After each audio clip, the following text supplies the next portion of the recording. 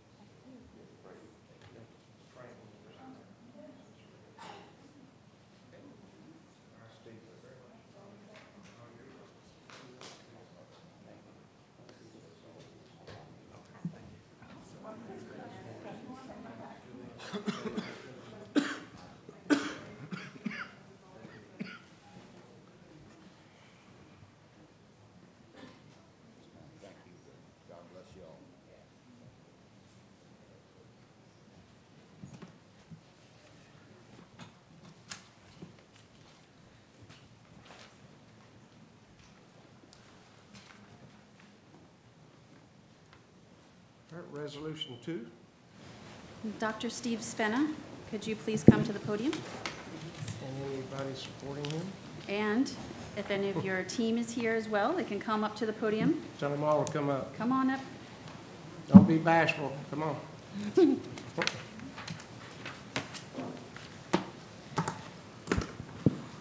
Resolution number 19-198, a resolution by the Board of County Commissioners of Pasco County, Florida, expressing appreciation to Dr. Steve Spenna, retired city manager for the city of Zephyr Hills, for his 32 years of service to the citizens of Pasco County. Whereas Dr. Steve Spenna began his career in service to the public working as a reporter and later became editor of the Zephyr Hills News, where he remained until 1987. And whereas in 1987, Dr. Spenna started working for the city of Zephyr Hills in the planning department.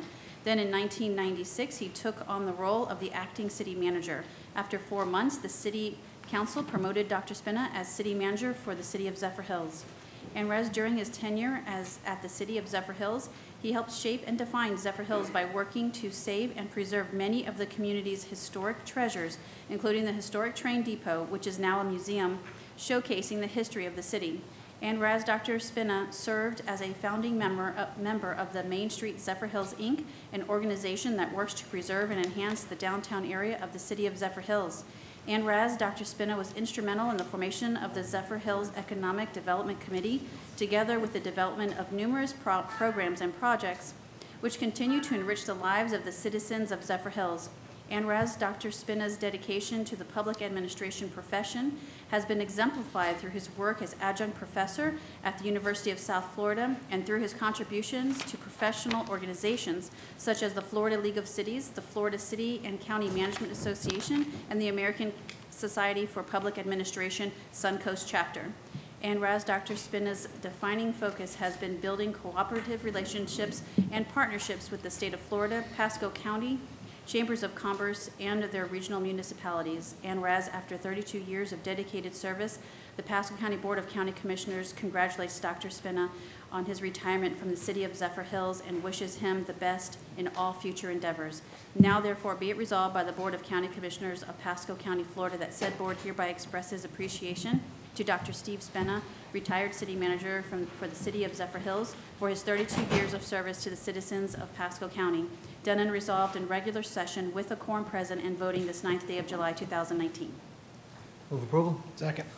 Got a motion and a second. All those in favor say aye. Aye. Motion passed.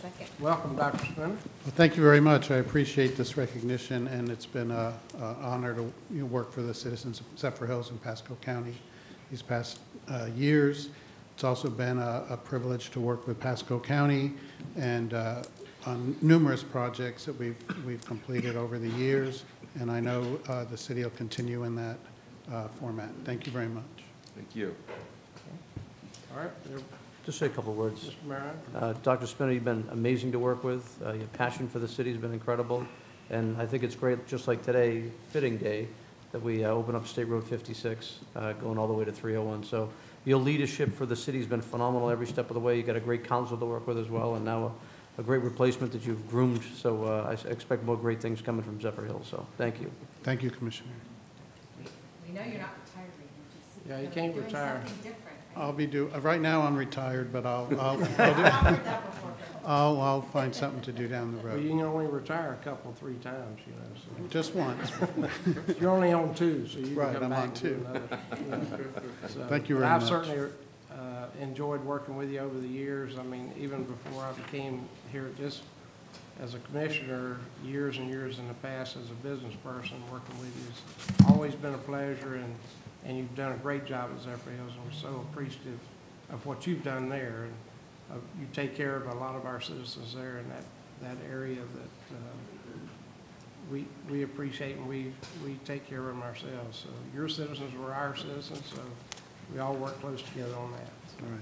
Thank you very much, Commissioner. Okay? If you want to, let's all join down below and we'll take a picture.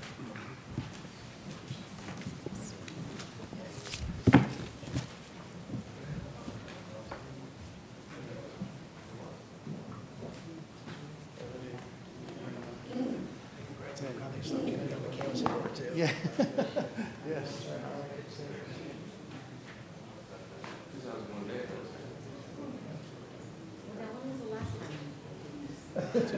Two times.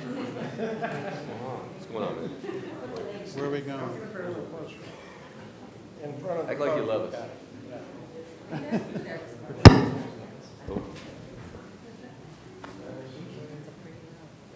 If you can't see the camera.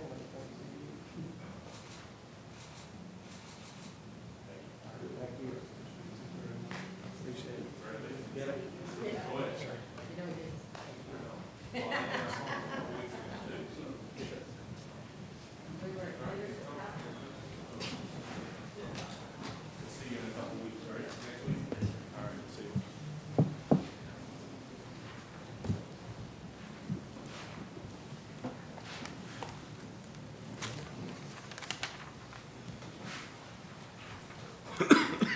Now, we will proceed with the public hearing agenda, starting with P1, ordinances. And Okay, so P1 publication was in the Tampa Bay Times on June 21st, 2019. Good afternoon, Commissioners. Denise Hernandez, Planning and Development. Item P1 is PDD 19-1104. This is a large-scale comprehensive plan amendment for Grand Oaks. This is a continuance item, so it's a request for continuance to the August 6th, 2019 Board of County Commissioners meeting at 1:30 in Dade City. Move to continue, We 10 still got seconds. to take, we don't have to do that? Oh, second? Okay, I got a motion and a second to continuance, a time certain. All right, all those in favor say aye. Aye. All opposed, like sign. Motion passed. P2. P2 was published in the Tampa Bay Times on April 26, 2019.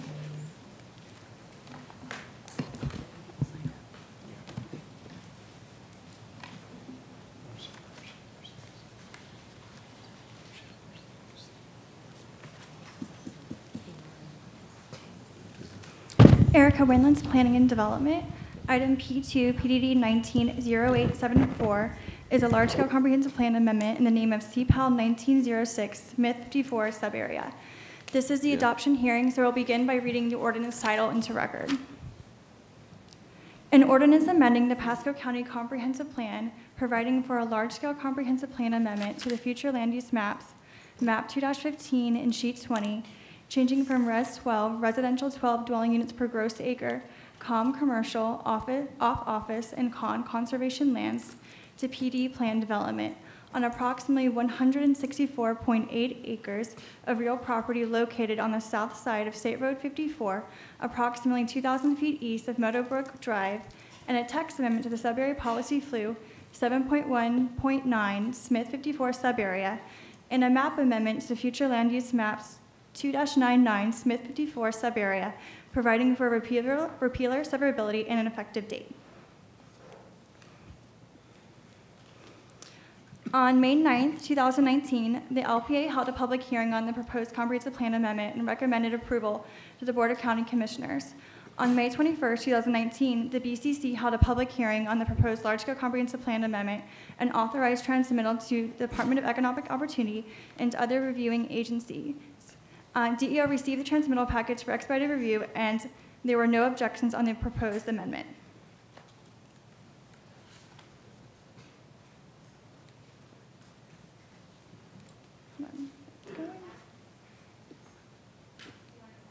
Yeah, I'm trying to go back, and it's going the other way. Yeah. The subject property is located in the South Market area on the south side of State Road 54, approximately 2,000 feet east of Meadowbrook Drive.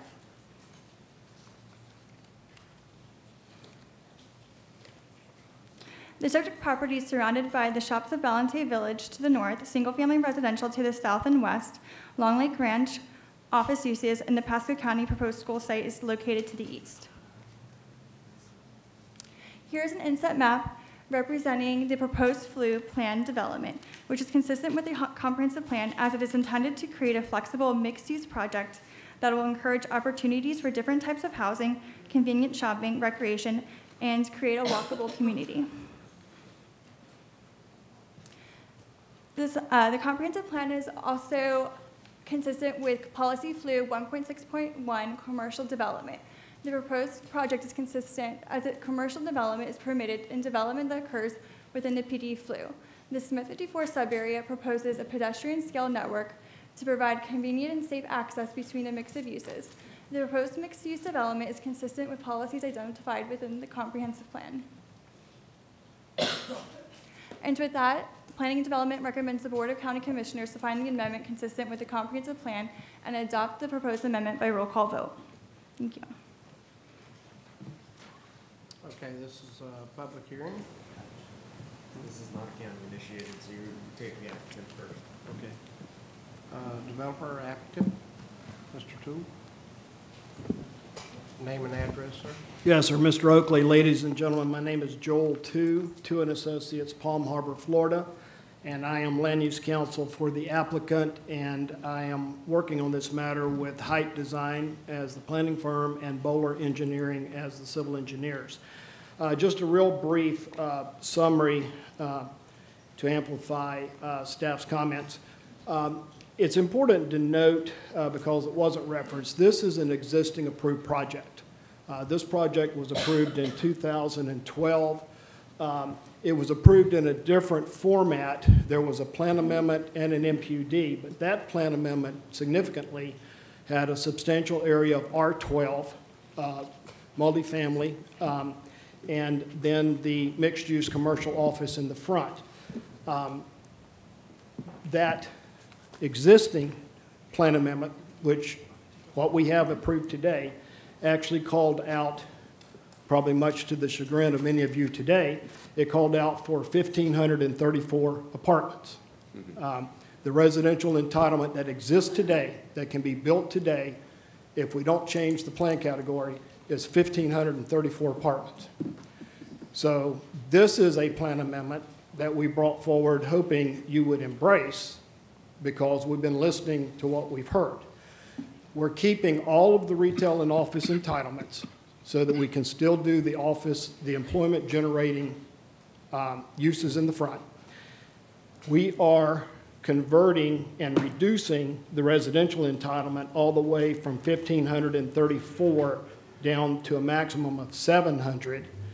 And then even within that, we're limiting the apartments to a cap of 400. So we're going to do a single family detached pod. We're going to do a townhouse pod and only one apartment parcel. So the apartments are going to be barely 25% of what is approved today. The good thing about the plan amendment is it locks in those new entitlements. If you approve the plan amendment, then you are now limiting this property to only the 400 multifamily with the single family, the townhomes, and yet you still keep the employment generating uses.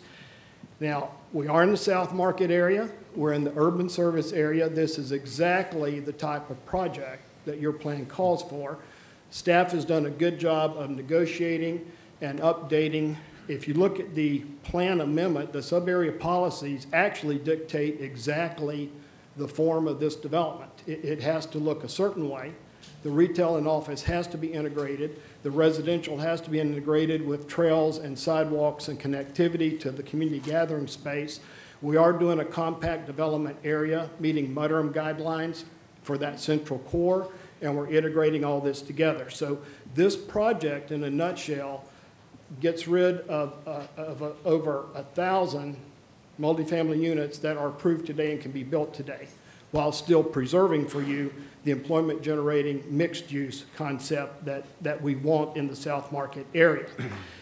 It's been recommended for approval by staff. It was recommended by your planning commission sitting as your local planning agency. It went to DEO and came back with no objection, no comments. And so in our view, we urge you to approve the plan amendment. We'll get to the MPUD zoning later, which simply tracks the new, it conforms to the new plan amendment, the same exact entitlements. So we have specific design requirements.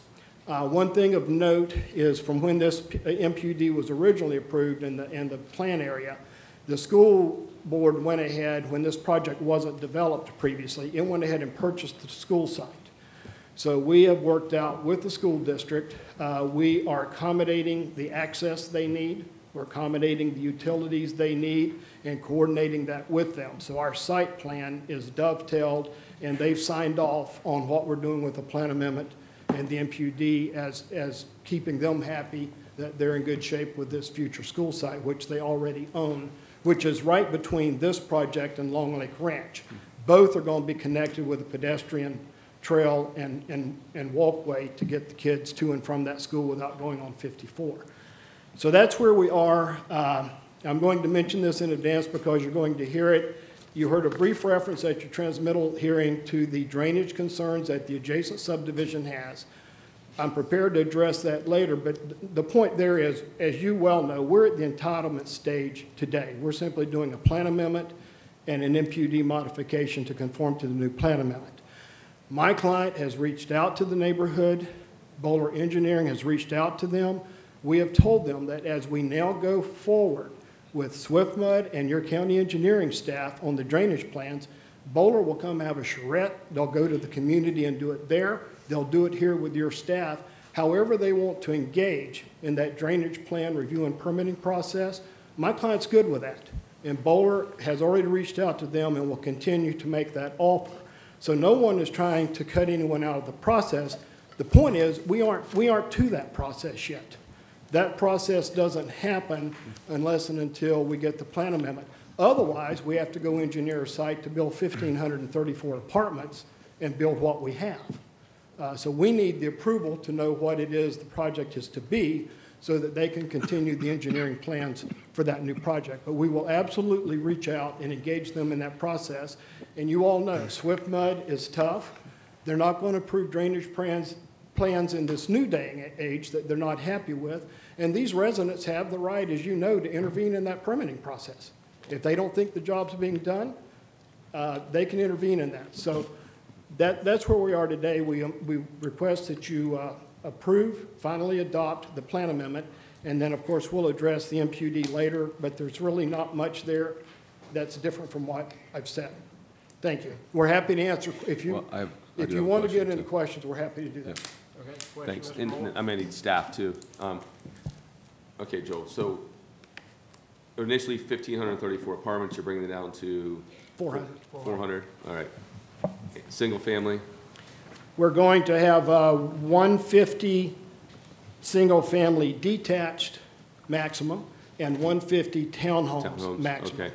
Originally, okay, so you're 600, so now you're at 1,000, you're at 1,534 apartments. How many single-family homes previously? The None. last one? There was none. So It it's was strictly 134 100% apartments. apartments. Well, it comes to nobody's surprise of my I'm shocked. distaste for, you're shocked, for apartments, so I do like seeing that go down. I think it is important to note, obviously, today, you know, because of prior approvals, that it could be built with 1,534 apartments. How, that's a lot of apartments, yeah, that concerns me. And so I'm glad that's changing. Yeah, it's like a university, that's a good point. So, I know you're not to the point yet, but are you, commercial, retail, 54 frontage? Yes, sir. We Okay. actually have a concept plan that you will see in the MPUD presentation. They actually have a conceptual layout that's been part of the review We will see that. that you'll be very happy, that has the retail and the office integrated on the front. It has the community gathering area, and then it has the apartments back behind that, but sharing that community gathering area. So you have a layer of retail, a layer of office. The one apartment parcel is 3 layers back. 3 layers back? Wait, Okay.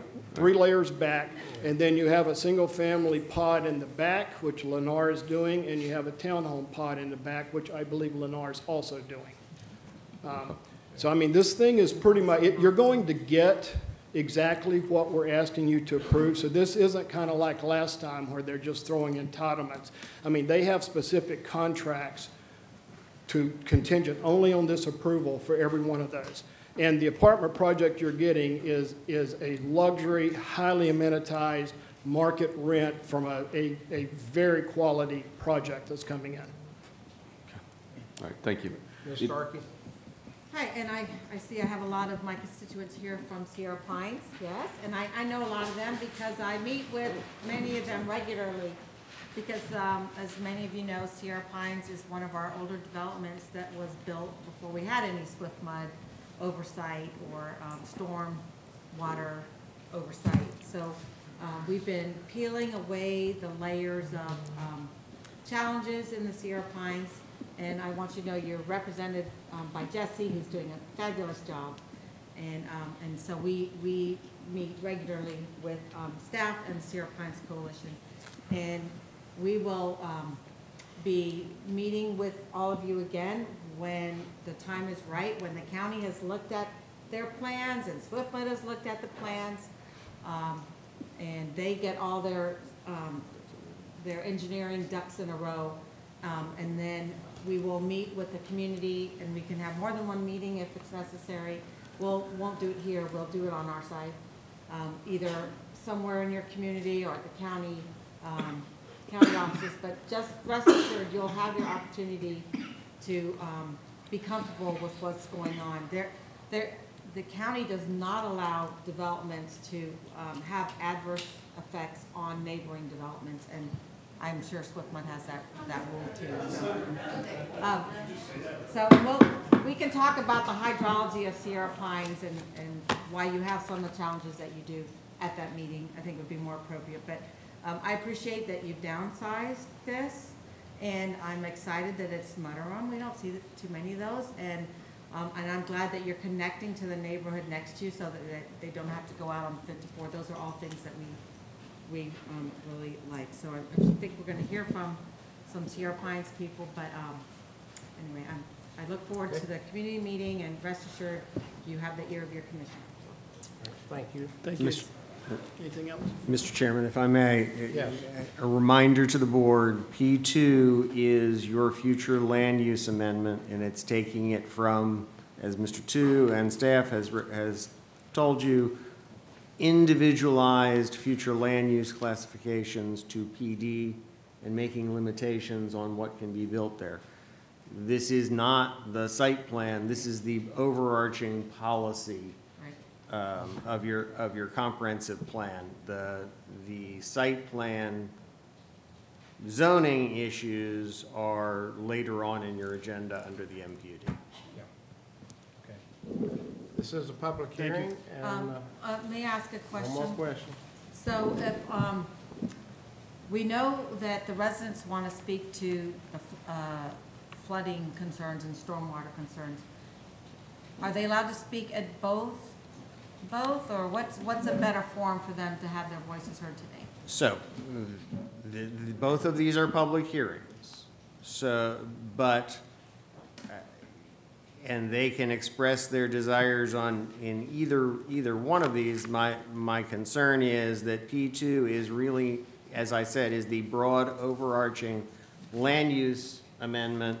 It is not, and it's decreasing in intensity, so I'm not sure that drainage concerns would really be relevant to P2. So if they wanted to have a say, hold it for, might be more But they can, for the next they are one. both public hearings, and I'm not going to say that they can't speak Right. I'm just to one suggesting. item or another.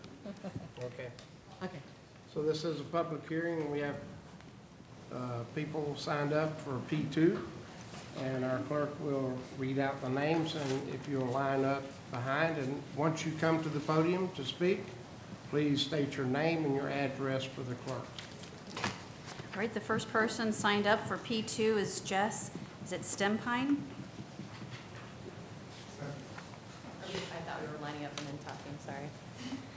Hello, I'm Jessica Stempian. I live at 1102 Wildwood Lane. I grew up on Woodfield Court, and we wanted to come voice our concerns and go on record today. I am here on behalf of our Sierra Pines Coalition, in which we have been working since 2015 with the county, with the Water Management District, with the Department of Environmental Protection to work on our stormwater and flooding issues, and we've had a lot of success, right?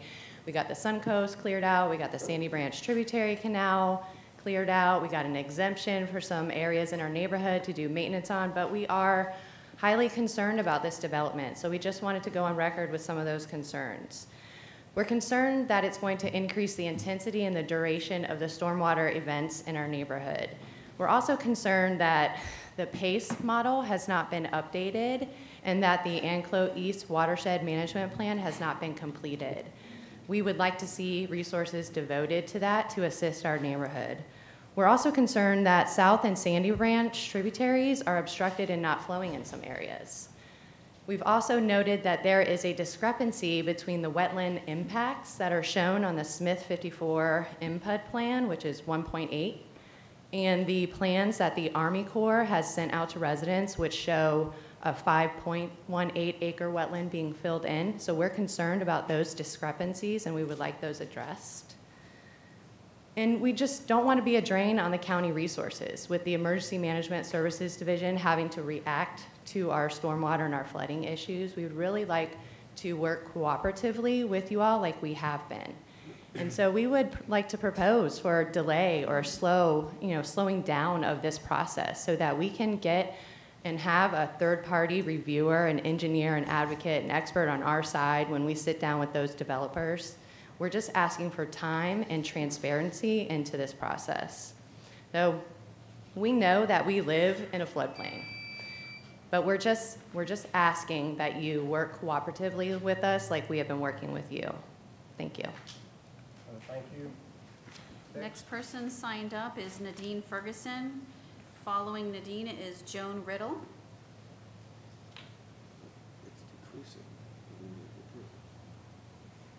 Hi, my name is Nadine Ferguson. I live at 17550 Cedarwood Loop. I'm going to take a little, I'm not going to go about the flooding just yet. I'll wait for the next session for that, but I kind of have an issue in be a good neighbor. This proposed build of 1,500 apartments, which I took as a threat. I didn't really appreciate it, I'm gonna be frank. Telling me you're gonna reduce it to 400, which I think is abysmal still. Where are all these people gonna park?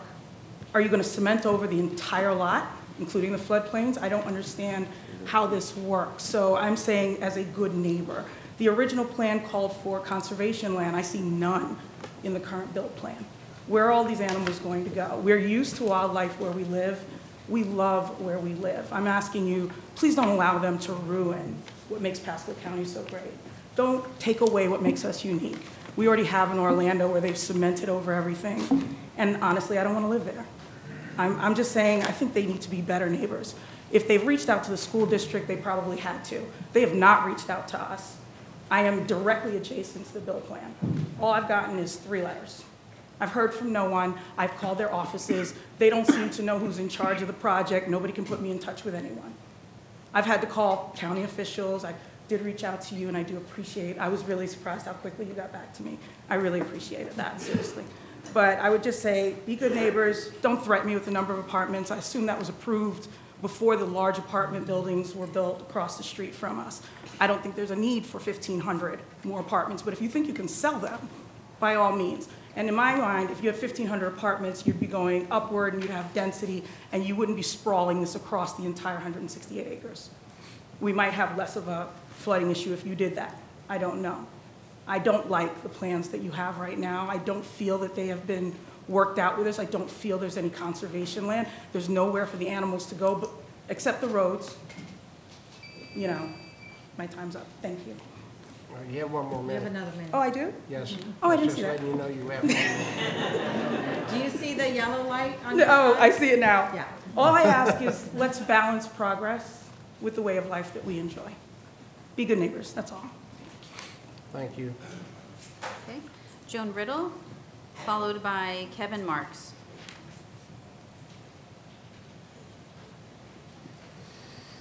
Hi, my name's Joan Riddle. I live at 17535 Wellfield Court. Ms. Starkey has gotten numerous emails from me in regards to the flooding. This is just a quick visual on what we are dealing with. To the south, we now have all those Hillsborough County schools. We have Villa Rosa, Fern Glen, and Heritage Harbor. To the north, we have the elevated 54. We have Bexley, we have Suncoast Meadow, and we have Ballantrae. To the west, which is the direction our water is supposed to flow, we have Suncoast. We also now have North Point. We also have Flight Simulator School. We also have Mettler Toledo, who, by the way, were called because they were not using the correct engineering plans and we were getting more water. Now there's another building going up just past Mettler Toledo, and now we have all those apartments right behind us. Since all of this has happened, and Ms. Starkey knows, we have lived through the 100-year rain event, and we had flooding, and like Jess said, we know we're in a floodplain, and that's okay. But that 100-year flood, that water was gone within 3 to 4 days. 2 years ago, Irma gave us 8.5 inches of rain. Our road was under 1.5 feet of water for over 2 weeks. We could not get emergency services. We could not get mail. We could not get trash. Ms. Starkey was kind enough after we sent an email that said, look, we have trash piling up for almost a week and a half. We have buzzards here. This is a health hazard. What can we do? That's the problem. The water is building up. It takes more and more water build up around our neighborhood before it flows because the flow is not going west to the south at Sandy Branch as it's supposed to. It's being delayed and the elevation is rising, so it's taking more water before it flows. And because of that now, our roads are starting to deteriorate. They're starting to crumble. It puts everyone in our neighborhood at a safety risk. We have many people that rely on visiting nurses, hospice, and other medical care. They can't get there when there's 1.5 feet of water on the roads. And everyone knows this. But yet you still allow the last of our green space to the east to be taken up by nothing but concrete and asphalt. Where is that water going to go? It's going to head our direction, it's going to get higher, and we are going to be under more and more water. And again, like Ms. Ferguson said, we moved there because we enjoy the wildlife, we love seeing them, we love the river otters, but I don't want anybody else's water. Thank you, ma'am. Thank you. Thank you. Okay, up next is Kevin Marks, followed by Wade Broxton. Hey there. My name is Kevin Marks. I live at 1530 Woodfield Court. It's southwest area, Sierra Pines, at the tail end of a lot of the water that comes out of there. I've been here in Tampa area, Odessa, for about 40 years and watched this area grow up here. I've been in the Sierra Pines for 20 years.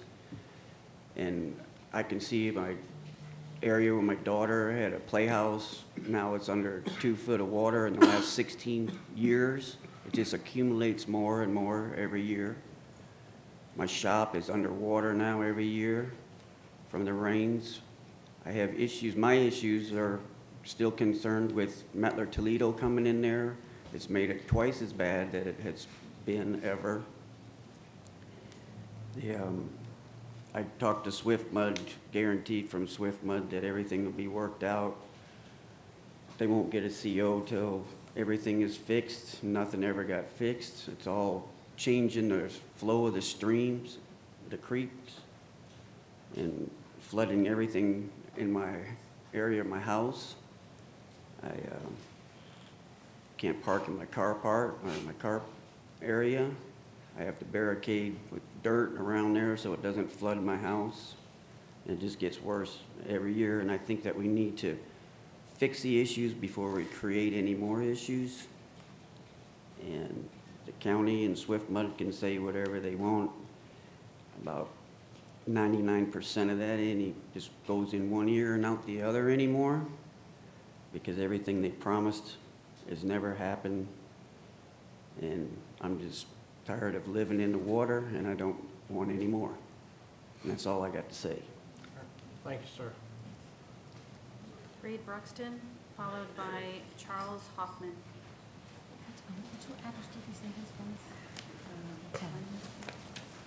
Good afternoon. My name's Wade Broxton. I live at 17420 Cedarwood Loop. I've lived there for 20 years, and every year they build something new. Our house gets more and more water because I live on the creek, even through all the floods. We could not get hospice in 2015 for a lady that was dying, because everything that they built to the east of us, to the west of us, it keeps flooding us out. In the driest times, the creek behind my house used to be so dry you could go back there and clean it out. Hadn't been dry in almost 2 years. And it's really, really getting old having that much water. And to Mr. Two, I'd like to know what ghost neighborhood he's talking to, because it surely isn't any of us, because I'm right there with Jess, and we've never been contacted by anybody. So he either got the wrong number to the wrong neighborhood or something, because he's sure not talking to us. And we would like for him to talk to us if he'd like to get this done, but it's just not happening. And I'm really concerned about fire vehicles and hospice and everything else. I mean, maybe y'all could create a stormwater sewage for our neighborhood, you know, drainage to help it get out. You know, y'all gonna have to do something to help us out. We built this nice spread for a retirement, and now, you know, if it floods and then we can't bring in dirt, that's not right either. But that's all I gotta say. Thank you.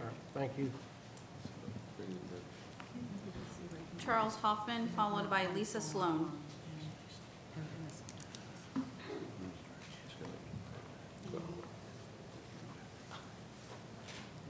Good afternoon, Charles Hoffman. I live at 17340 Meadowbrook. My property directly backs up to this project. My property also has one of the largest drainage ditches that moves from the bayhead into the Anklote Basin along 54. Over the years, with the rising of 54, also, I've lived in Pasco County for over 50 years, so I've seen it all. But that rising basin with 54 elevation has stopped that water flow. We have water right now if you drive through the neighborhood, which it shouldn't be there. So with the water, I think everybody's going to address the same thing. The engineering plan that we've seen that has been mailed to us, if that's what they're talking about reaching out to us, it's not good. The residents, we've all lived out here long enough to know that when they try to develop this at this print, it's going to fail. You're pushing the water on top of us. And with that being said, the apartment complex, I don't want to use any names, but don't come in and threaten us with more apartments. We know you're already killing our property values. Pasco County doesn't care about our property values in Sierra Pines or Meadowbrook. You guys have proven that to us with every development along 54. You've destroyed us. Thank you. We've all planned to live there for retirement, and you've basically pushed so many residents out of the Pasco County. You sitting here don't realize this. Talk to your neighbors. We talk to our neighbors all the time. They want to leave. They don't want to pay your taxes anymore. They don't want your representation. You've failed us as a county. If you let this development go through, it's going to go through. We're going to have development. We understand that. But please find the engineering support to make this 165 acres self-supportive of its own drain water, its own infrastructure. Our infrastructure is broken. You guys have not helped us fix it. The patches that you've put on it is not a fix. It's a patch. You continue to give us bits and pieces like we're children, and you're just killing us. You're just going to lose more taxpayers. Our property values are going down, and you're not going to help us with that either. So these plans that they keep sending out, please have SwiftMud, have Pasco County make this a better project than what you've done in the past, because everything around us right now is horrible. So please enforce them to reach out and to have this discussion with us. Thank you. Thank you. We have 9 more people to speak on this, so if we could have a couple lined up behind. This is Lisa Sloan. We have next Sean Duran, followed by Scott Fitzpatrick. If you could line up behind Ms. Sloan, please. Or not. Okay, that guy there pretty much well covered it, so I'm good. And what's your name? Sean Duran, thank you. Go ahead. Hi, I'm Dr. Lisa Ottamanelli Sloan, and I live at 17135 Gunlock Road with my husband, Scott Sloan, and family. And I work at the Tampa VA, where I serve America's veterans with spinal cord injuries. I want to commend the board for recognizing a veteran at the beginning of this meeting, and I'm glad that I was able to attend to hear that. How fitting that it's on the other side of 4th of July for us to be able to do that together. I would like to come to you and ask that you preserve our freedom to work and live where we work and live now, and not let it deteriorate any further. I'll save my comments in detail on the drainage. They echo those of my neighbors. But I'm also concerned about congestion and my ability to get to and from work in a timely fashion on an everyday basis. And I'm concerned about my ability to get to work at all serving America's veterans at the James A. Haley VA after flooding events. And let me just also state, it doesn't take a major hurricane for our neighborhood to flood. But after Hurricane Irma, which was described earlier in some of its impact, I had to call into work and say, I'm sorry, I cannot drive my vehicle to the hospital. I won't be there today. I don't like having to do that. I like the job that I do, and I want to be able to do it when I need to do it. I don't want to be trapped in my neighborhood. I love my neighborhood, but I need to be able to leave my neighborhood. We moved to Texas because I brought an $11 million grant to help America's veterans with spinal cord injury go back to work in Tampa and around the nation, but it made Tampa the hub of it. And our family chose Pasco County because we wanted those open spaces, those vibrant places. With the building of Metler Toledo and every additional development that has come since then, those have deteriorated substantially. When I tell people I live off of 54, there's an audible sigh. You can see the sympathy in their eyes that you have to travel this road that has become almost unbearable. So it's not just flooding, it's congestion and quality of life that needs to be thought about here too. Thank you very much. Thank you. Mr. Scott Fitzpatrick, followed by Jessica Greer. If you could line up behind Mr. Fitzpatrick. Good afternoon. I thank you for this opportunity to be before you. It's an honor to address you today. My name is Scott Fitzpatrick. I'm with Owens Law Group, and I'm at 811 Cypress Village Boulevard, Ruskin, Florida, 33573. And I have the honor of representing 68 concerned owners of real property located in Sierra Pines and Meadowbrook Estates subdivisions. Based upon our review of documents and information provided to us by our clients, it appears that the proposed development of Cypress Ranch, which I'll refer to the site at issue here, will likely cause our clients to suffer severe economic damages. The elevation of Sierra Pines and Meadowbrook Estates is generally lower than that of Cypress Ranch. Given the natural slope of Cypress Ranch, Sierra Pines, and Meadowbrook Estates, water runoff drains from Cypress Ranch onto Sierra Pines and Meadowbrook Estates. Additionally, our clients have the following concerns. One, the removal of 5 acres of wetlands in Cypress Ranch will reduce storage and impact wildlife. 2, our clients understand that Cypress Ranch is claiming, A, the soil within Cypress Ranch will infiltrate more water than that which will run off onto adjoining lands, and B, has a seasonal high water table that is 3 foot or greater. If this is the case, we would like to see the evidence which supports the same. We don't think it is. 3, the infrastructure plan does not appear to use an updated model for stormwater drain-off. 4, there is a discrepancy between the buffer used for this development and North Point, which is at the end of Bridle Path Court. Cypress Ranch is using a 15-foot buffer between townhomes and my client's properties, and North Point has at least a 100-foot buffer. It's a big difference. 5, the infrastructure plan does not take into account that South Branch and Sandy Branch tributaries are obstructed in some areas and not flowing. And 6, the impact of additional stormwater and potential flooding could be a public safety issue with flooding roads and limited access in and out of the Sierra Pines and Meadowbrook Estates neighborhoods. Upon our belief, the proposed Cypress Ranch will alter the natural flow of its runoff into Sierra Pines and Meadowbrook Estates and cause these damages. We are asking you, we are begging you to delay taking action in regards to Cypress Ranch development until our clients' concerns are addressed and their engineers and advocates are given a fair opportunity to weigh in on the development efforts on the Sierra Pines and Meadowbrook Estates community. And I thank you greatly for your time this afternoon. Thank you. Behind Ms. Greer is Scott Stone. Good afternoon. Hi, my name is Dr. Jessica Megan Greer. I'm an OBGYN in Tampa area, just south of Lutz. I have some maps. Am I allowed to give these to you guys? Move to receive and file. Second. A motion and a second. All those in favor say aye. All right. Give the clerk. Clerk. Clerk. We got to vote? The right one. Okay. Yeah, you did. All those in favor say aye. Aye. Pass that once. Okay. Said that already? All right, pass. Okay. So We don't have this. Pardon? We don't have this. Okay, well, perfect.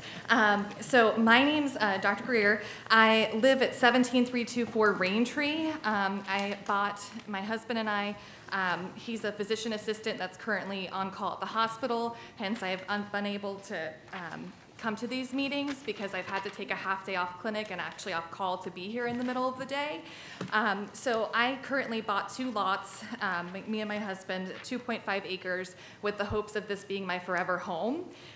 When we bought the lots there, which I marked on the plan for development, we were told that there would be a wildlife corridor right behind us. And per the prior approved plans, we were told that area would be 100 to 150 feet with a corridor to protect the wildlife going between the lands.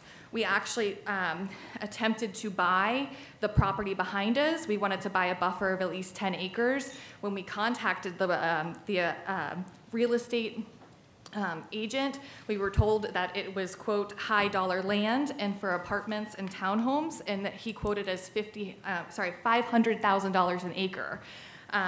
And he told us no concerns, that the approved project would have at least 100 to 150 feet behind our house, our property line, which we spent over $500,000 on. Since we have moved in, my big concerns, we have flooding, which I'll talk about later in the P18 section, but currently I have received this plan. That's from the Army Corps of Engineer, and you can see our house and my neighbor, the Kennedy's house, marked on there, and it shows townhomes in my backyard that are 2 stories.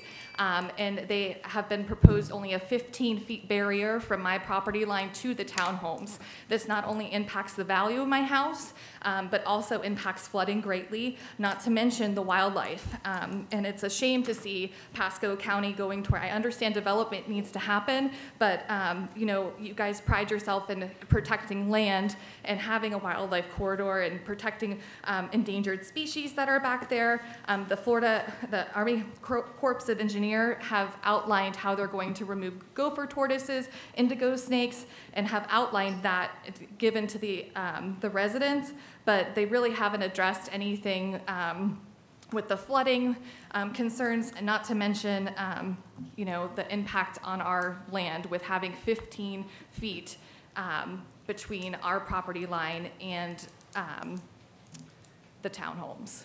So I'm ashamed to say, sitting before you today. Sorry, I'll talk again. Your comment. All right, Mr. Scott Stone, followed by Dennis Knight. Good afternoon. My name is Scott Sloan. I live at 17135 Gunlock Road with my wife Lisa, who spoke earlier. I echo a lot of the sentiments that have already been presented. We bought property as a dream. It was a dream of ours. And year after year, that dream has eroded away because the water that flows into our residences erodes our property. It takes away any chance to, our whole area is overgrown. It's overgrown because we can't take care of stuff anymore. The waterways don't move. The water simply comes through all the paths into my pond, and then it floods because I have no outlet from that point. I object to all the plans, whichever one that they decide to go with, the 1,500 apartments or the other plan that the lawyer spoke about earlier. I can almost say that Long Lake Ranch doesn't need any reservoir ponds, that Villa Rosa doesn't need any reservoir ponds, because that's what we've become, is everybody's reservoir pond. Thank you. Followed by Mr. Dennis Knight is Diane, is it Konitz? There's no end. I'm Dennis How many Kite. do you have left? If we get everybody to line up. Okay. There's 3 left after Yeah, if we Mr. get Knight. everybody out the way. I don't know the names, just the Sierra Pines Development, pkbase28@hotmail.com. Okay, so if there's anybody else that's wanting to speak, please line up behind And the Amanda Grayson. lady in purple. Anybody else? Amanda Grayson signed up. Okay, and then that's all that signed up. Okay. Okay, my name is Dennis Kite. There's no N in my name. I live at 17234 Eagle Lane. I've been there almost 30 years. I've been a resident of Pasco County for 76 years, so I guess I'm senior resident here today. I live, everybody's talked about the Heritage Harbor and all the other things. I live on Eagle Lane, which was affected by Villa Rosa when they built that. We argued about that building, and we were told that that's another county, they can't do anything about it. And since that, we used to have flooding, but it would go away in a fairly reasonable time. But the worst cases that I've seen is in 97, 98, when we had the El Nino, a bad year of El Nino. I had 4 to 5 inches of water running through my yard out of Villa Rosa because they have retention ponds and bayheads there. And again, in 04, 05, same problem. We had water running through our yards. Going to the road, Eagle Lane was covered in water. The ditches were full, and there was no movement because there's just a little, down at the end of Eagle Lane, there's just a little bit of space for the water to drain out, so it just backs up. It just moves too slowly. Also, during that time, I've killed 2 moccasins during the El Nino and the hurricane. So it's kind of a dangerous situation to try to walk out and get your mail and there's moccasins by your gate. So it's just something I know you're probably going to move forward, but it's going to be the same scenario that I experienced at Villa Rosa. We'll just be flooded out once again. And I'll leave these thoughts with you. Thank you. Thank you. Hi, I'm Diane Konitz. I live at 17304 Chinaberry Road, Lutz. I want to say that I'm part of the coalition. We started it, Jess and I and some other members, in 2015 after the 30 days of rain in July that flooded us all out. We have progressively met with Commissioner Starkey and Pasco County Stormwater, and they have been wonderful working for us. We actually overwhelmed the stormwater quarterly meetings to where they gave us our own meeting with the county, and they have regularly met with us, and we've accomplished a lot. I'm just a layman. I don't understand a lot of what you're talking about. I'm sure a lot of our people in the neighborhood don't, other than the hardships that they're experiencing and their land values are going down.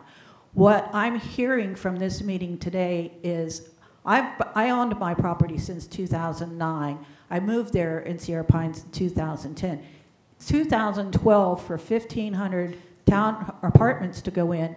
Nobody notified me of that. How did that land use be approved back in 2012?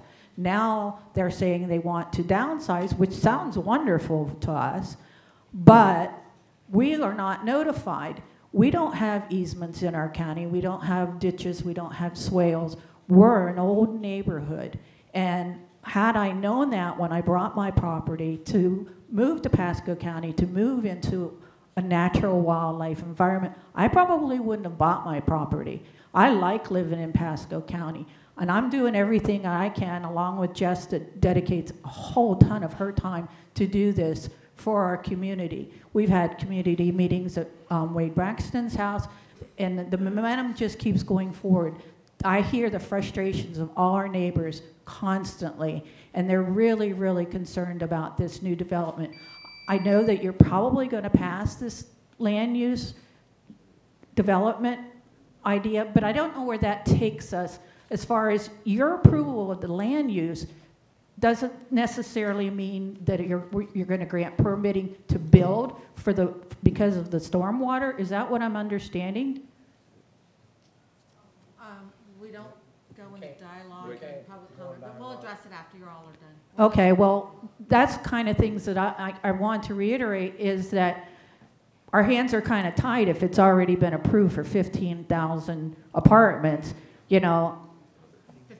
1,500, okay, 1,500. Well, that's a lot better, but still, it's still a big impact on our community to take away from what we're trying to live in an ideal situation, and to be able to drive out of our neighborhoods to get emergency vehicles in. And we're willing to work with the county. The coalition has, you know, proved that already. Thank you. All right, thank you. Good afternoon, Commissioners. My name is Patrick Kennedy. I am at 17320 Raintree Road. I am Dr. Greer's neighbor, and we back up directly behind the picture that she provided to you. Our property backs right up to that. And between our two properties, the townhomes, the 150 townhomes that are there, are within 15 feet of our property line. So I wanted to speak. I understand this item 2 has to do with the bigger picture, and we can address the water issues later. My biggest concerns are the diminution in value of our property, especially the two of us, and privacy. My wife and I moved up 4 years ago from St. Petersburg to have some land to raise our 5 children. And the gentleman that sold the house to us sold to us because we had children that we wanted to raise there. And he wanted to maintain that. He had a higher bid from someone else, but chose to sell to us because we had children. He had raised his children there. Our home was built in '79. And with townhomes directly behind us that are 2 stories, proposed 2 stories, I presume, regardless of whether it has a 6-foot fence, which a woman named Tammy responded to my wife and said there will be a 6-foot privacy fence. Well, if you can imagine a 2-story building looking over a 6-foot privacy fence, they get to watch my kids grow up, probably just as much as I do. So our property, and I don't know who's living there, and people can move in. We scouted out the property to make sure it was a safe neighborhood before we moved in. That we'll get to watch and see what happens with that. And so understanding the bigger picture for us, it's our property values. I think Mr. Hoffman was the one who mentioned it earlier. If I've got somebody looking into my backyard, my home value, the one major comment that anyone that comes to my home says is the view is amazing. With a 15-foot setback, I've got no view. And I've got a fence there that my kids get to stare at. So our property value will go down, and it'll be harder for us to sell that property if we decide to move because of this being built. I'm not ignorant to the fact that development is going to happen, that there's a private landowner that can do with his property what he chooses to. What we're asking is to review this, that we would like the same setback that everyone else to the north of us that is receiving, which is well over 100 feet because of the green space and the retention ponds. Thank you for your time. Mr. Kennedy, could we get your address for the record? I don't know if we got that. I did. 17320 Raintree Road. Thank you. Thank you. Hi, my name is Amanda Grayson. I live on 17360 Riverstone Drive with my husband and children. We purchased the land before having children, knowing that we were going to enjoy our 2 acres and be able to grow gardens and the fruit trees and let our children that we would have one day grow up on it. And with our land backs up right to one of the cypress heads on the adjoining property, and it floods when it rains, and it goes through our property. And we're just concerned that more water is going to rush through, and it's going to disturb our garden that we're trying to sustain and grow our children on, and our fruit trees to help provide, cut costs with grocery. I'm a 4th generation Lutz, which I'm proud to say. There's not many people that get to say that. And we're just, we want to enjoy where we live. And it's battles like these that make it difficult. We didn't move out here for apartments and for townhomes, which they built right across from 54 on us. And I just thank you for listening to our concerns. Ma'am, what was your address? What street? 17360 Riverstone Drive. Okay, thanks. Thank you. What's this owner of this originally zoned? Good afternoon, Commissioners. My name is Jose Diaz. I live at 1565 Wildwood Lane in Lutz, Florida, in the Sierra Pine subdivision. My property is the property that backs up directly to South Branch Creek, the main part of the creek where most of the water in the neighborhood runs through. And I want to talk to you today, I'll do it quickly, about something called the law of unintended consequences, which we know that if they build this large subdivision, okay, we are going to get unintended consequences, no matter how great their engineers are. I work in an engineering field myself, and I know about this. About 5 or 7 years ago, when we had a large flooding event, the county came out and dug ditches along the side of the property and put culverts to redirect some of the flood water that was standing to the South Branch Creek behind my property, okay? When I moved into this property, the ditch was 3 feet deep. And it had a nice little wooden bridge that the previous owner had built over it. And that was the little bridge in the creek that my wife fell in love with, and that's the reason we bought the property, okay? Now that this culvert has been put in and these ditches have been dug out by the county, the extra water that's been fed to the ditch has caused so much soil erosion in the ditch that the trees on both sides of the ditch are getting ready to topple, okay? That is unintended consequences. Our neighborhood, though was designed and built over 30 years ago, closer to 40, I apologize. Before the subdivisions to the south of us, in the subdivision Heritage Harbor, and before those subdivisions were built, okay, now so much water has been channeled, extra water has been channeled to our subdivision, okay, that FEMA has updated their flood rate maps, okay, and has created a zone AE, okay, just for the flooding that happens in our neighborhood, okay? That's unintended consequences. That's not all that natural when you're talking about, you know, in the span of over just 20 years. And with this subdivision and with this development, you're gonna get the same thing, unintended consequences.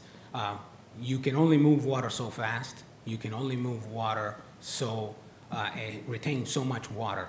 When you take a land that percolates and drains and you pave it and you build on it, okay, the water's gotta go somewhere. And then water, as we know, finds its own level and flows the path of least resistance. Guess where that is? So that's all I wanted to say. Thank you. All right, thank you. Does anyone else here want to speak? This is a public hearing. Not seeing anyone. Oh, excuse me. Come forward. State your name and address for the clerk. My name is John Herring. I have a residence at 17255 Raintree Lane. I grew up in Sierra Pines. Now I presently live in Meadowbrook part-time.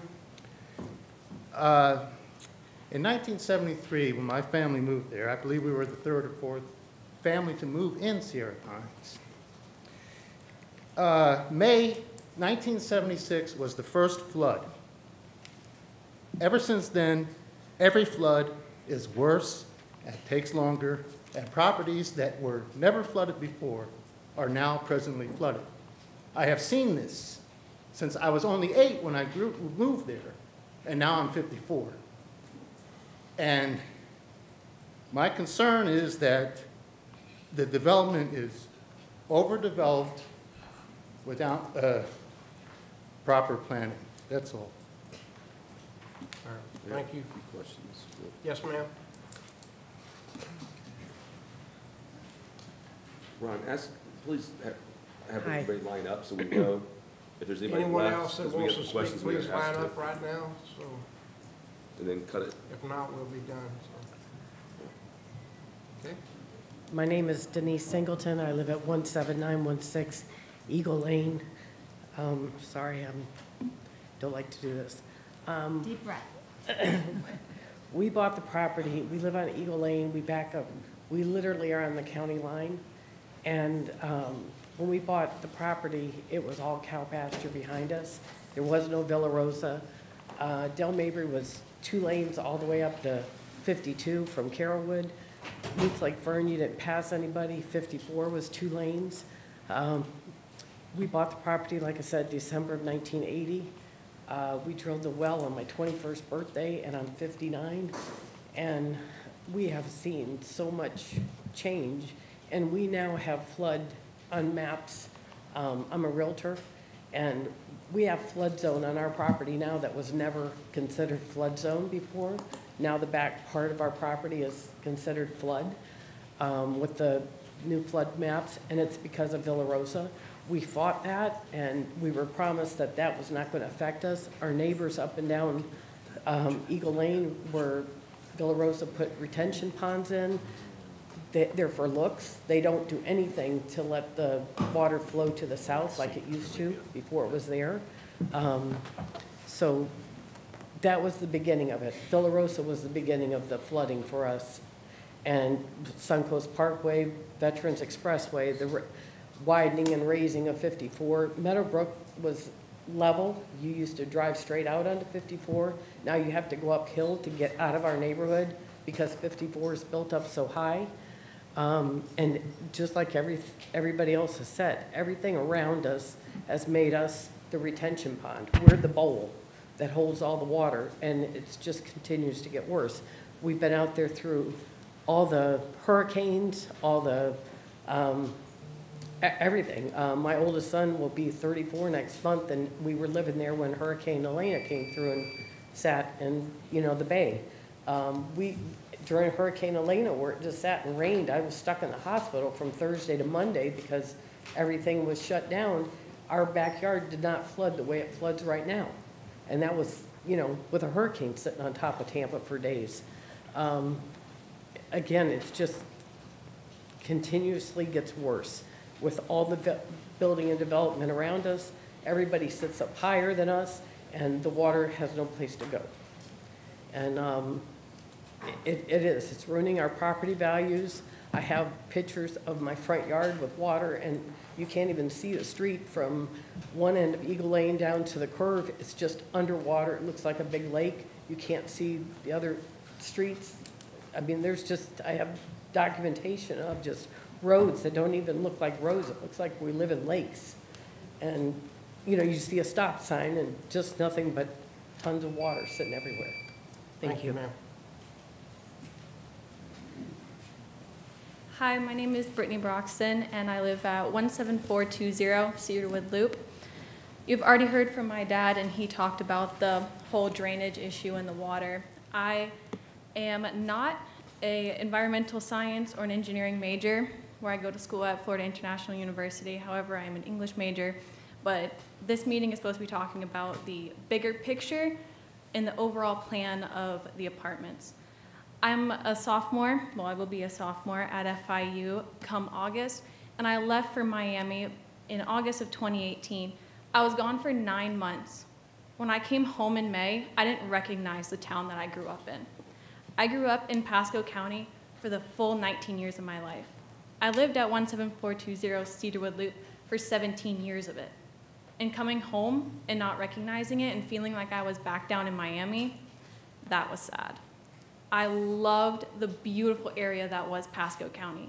And every day that I drive to church and I go down 54 to Little Road and there's 1,800 more homes up already, there's no need to build more, especially not 15 feet from our neighborhood. When all the rest of them get sold, then you can start talking about building more homes. It's not a lack of planning, it's just a lack of caring about the original people who have started Pasco County. And when I return home and hear that half my neighborhood wants to leave, that's sad because that makes me want to leave too. That makes me want to leave and move down to the already industrialized city in which I go to college, not return home to this new industrialized city that used to be beautiful, that used to be full of wildlife and green acres. Now it's just cement blocks and cookie cutter homes. The bigger picture of it is that you're trying to turn it into a city that it's not supposed to be.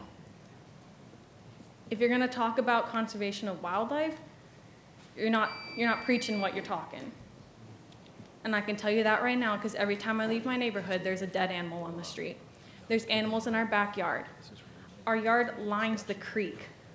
Every summer we have to worry about water moccasins, deer, rabid animals coming after our animals. And that's sad. So why are you trying to push more of that wildlife into our neighborhood and onto the roads? Because that's not conservation, and that's not conservation of the beautiful Pasco County that we used to live in. And that's all. Thank you.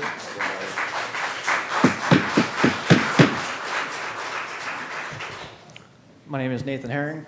Let me just say, because he's not saying it, that you're not allowed to do the applause in here, okay? So, sorry. Okay. My name is Nathan Herring. I own unfinished investment property at 17540 Cedarwood Loop. I also live in the neighborhood with my wife at 17653 Hickory Tree Court.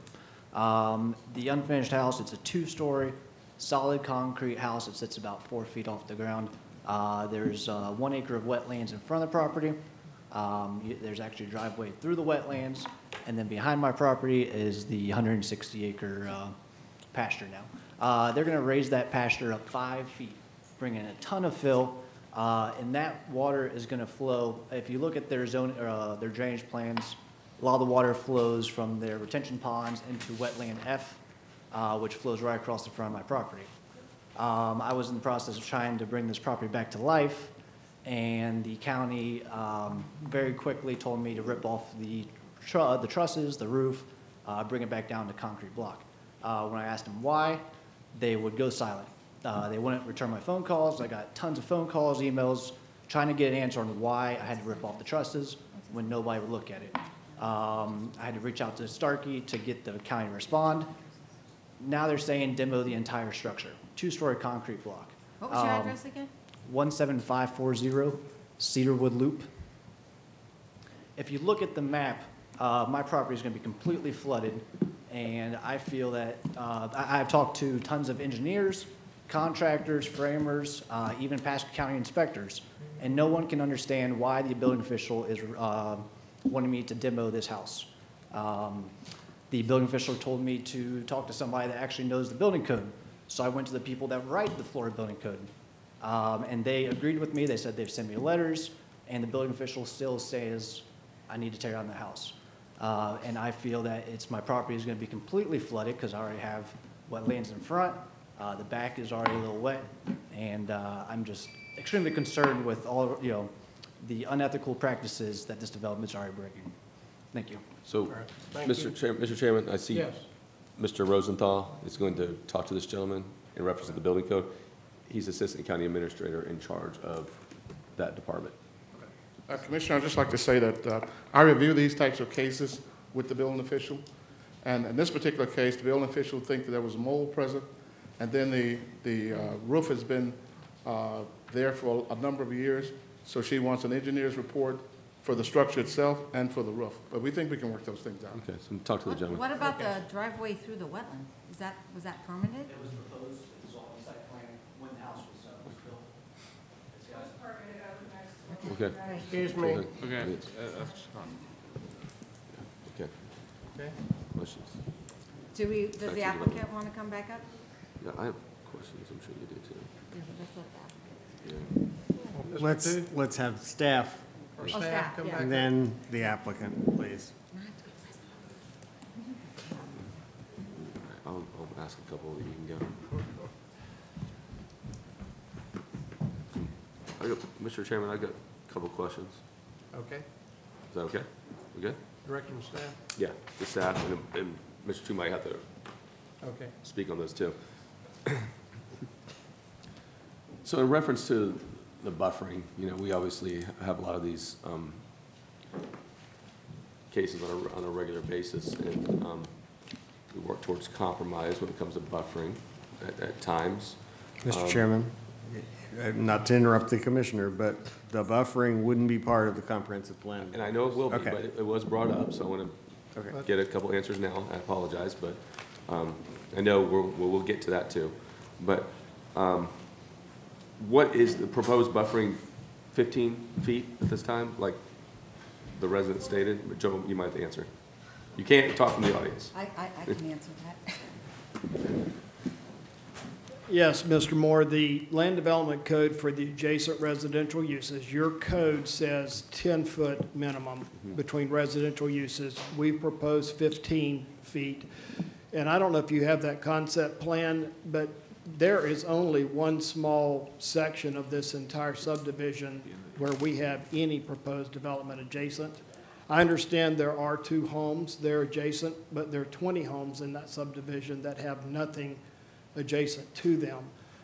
The short answer is when we get to the MPUD, we are offering more than your code requires, and certainly we would look at enhanced, whether they want a berm or, as we've done in recent MPUD, if they want a berm, if they want trees on the berm, if they prefer that, or a fence. We're happy to work out the treatment in that area, but we are providing more than the code requires. And I guess the other point is they're going to have some low-rise fee simple townhomes there now. Under the current plan, they could have had 4 or 5-story apartments adjacent to the community. So it's clearly, I understand they don't want anything next to them, I get that part, but this is much less than what is already approved adjacent to them. Yeah, so, and I appreciate that. I guess we can wait till we get to that point, but just think it over. You know, again, you know, we do come to compromises quite often up here. Absolutely, and we understand. There may be a situation where we could look at increasing that buffering for those buffers. We are happy to increase the treatment in the buffer area to make it work better.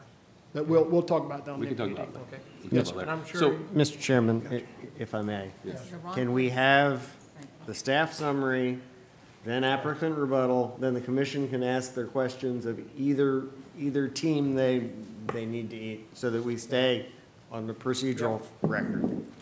well, I'm going to go back. I need to ask staff 3 or 4 more questions, so. Okay.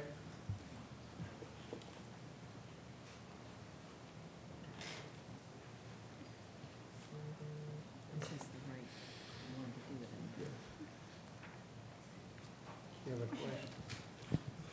In essence, the applicant is seeking a large-scale comprehensive plan amendment to change the future land use designation from Res 12, COM, off and con, to PD to create a flexible mixed-use project that will encourage opportunities for different types of housing, convenient shopping, and recreation on roughly 164.8 acres with approximately 97.4 developable located on the south side of State Road 54, approximately 2,000 feet east of Meadowbrook Drive.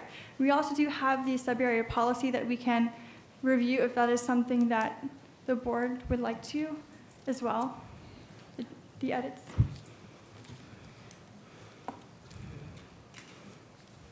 Any questions? So can Staff? I can continue on now? Any questions, Yes, staff? staff. If So- that's what staff has. Yep, thank you. So, going back to some of the statements that were made before. So 2012 is when this originally was zoned for Res 12, is that correct? Is that, Yes, the Nectarios Pitos Planning and Development Oh, it's- Department. okay. There's a number of future land uses Right. on the site. so prior to 2012, were there any entitlements for this property? Or was it just zoned like AR or something? There were likely entitlements on the Were property there, previously. do we know what those but, entitlements were? I do not know them off Prior the to top of my head. 2012? I know that's what they have. I'm trying, my point will be made in a second, but. The current application is different from the 2012 application, so it's a completely different matter. But I don't know off the top of my head what was there previous to the Res 12 and the other future land use categories that exist today, prior to 2012, but it was likely agricultural. I'm just asking because it was brought up by a few people about, you know, they moved out for a certain time. So I just wondered if some of this, there was already residential zoning even prior to 2012. There may have been, I don't know, so. Well, That's why I The asked. surrounding categories are Res 3, so. So there's likely that it was I mean, likely. Yeah. Likely it was before. It was probably residential So, category. okay. Part of what the issues are coming up is about flooding, and FEMA maps have changed. Actually, FEMA maps were put in place in 2014. It was a new FEMA map. FEMA maps prior to that date, because I was chairman of SWIFMUD at the time of 2010 and 11, and we were working on renewing the FEMA mapping for Pasco County, and that came into place around 2014. But I can tell you the FEMA maps before that time were not very good. They had things at different levels, and there was some flooding happening. So they went through a process of correcting that, and the correction came in 2014. So if you moved there before then, you were under a different look than you are after that period of time. So the levels changed as far as elevations and flood maps.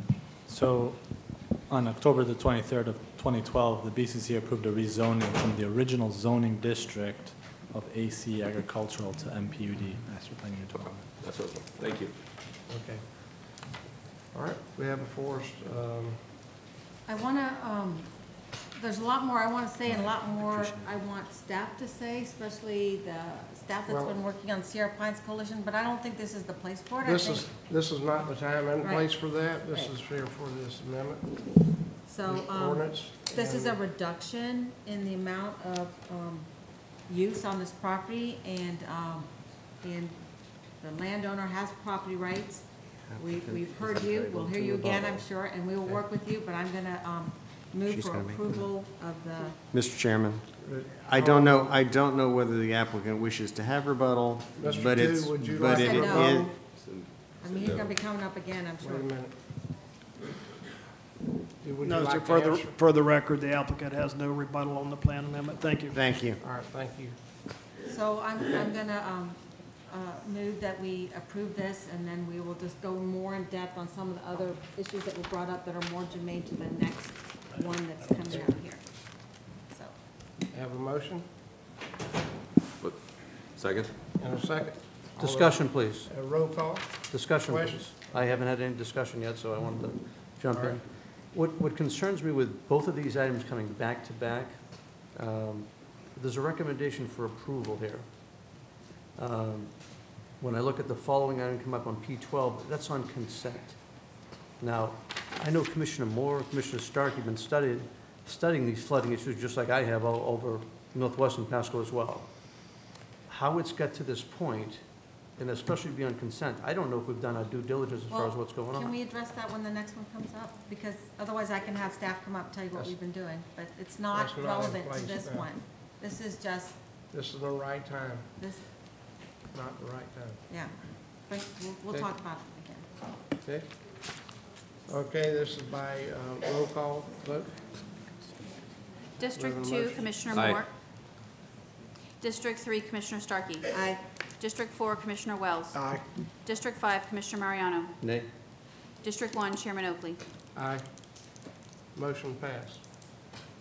All right, then we'll be bringing the other one up in a little bit. P3. P3 was published in the Tampa Bay Times on May 10th, 2019. Item P3, Erica Wins Planning and Development. Item P3, PDD 190984, CPAL 1913-2025 Comprehensive Plan Text Amendment. This is a staff-initiated comprehensive plan text amendment, and I will begin by reading the ordinance title as this is the adoption hearing. An ordinance amending the Pasco County Comprehensive Plan providing for a text amendment to Objective Flu 1.1, Principles for Growth Management, and a text amendment to Policy Flu 1.4.4, Residential Compatibility Buffer Standards between residential and non-residential land uses, providing for repeal or severability and effective date. The Pasco County Planning and Development Department, formerly known as the Growth Management Department and Pasco County Board of County Commissioners, collectively have always interpreted Policy Flu 1.1 and Policy Flu 1.4 as follows. As an intent for the county to pursue a vision for the future growth and development of the county and preserves and enhances the quality of communities, the county has never interpreted Objective Flu 1.1 as intending to preserve or enhance property values. In sum, what planning and development is doing is that because of other parties have recently interpreted Objective Flu 1.1.1 as intending to preserve or enhance property values and have interpreted Property Flu 1.4.4 as being self-executing. Therefore, the Planning and Development Department is recommending said policy and objective to be amended to clarify the county's long-standing interpretations of such objective and policy. So we just had a staff initiate comprehensive plan amendment just to interpret these objectives in a better way.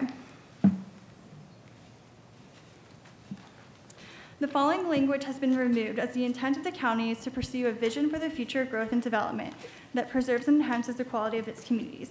The county has never interpreted Objective Flu 1.1 as intending to preserve or enhance property values. The following language has been removed as the policy is intended to require future land development code amendments to establish in the land development code better standards between residential and non-residential land uses from certain sensory intrusions identified in said policy.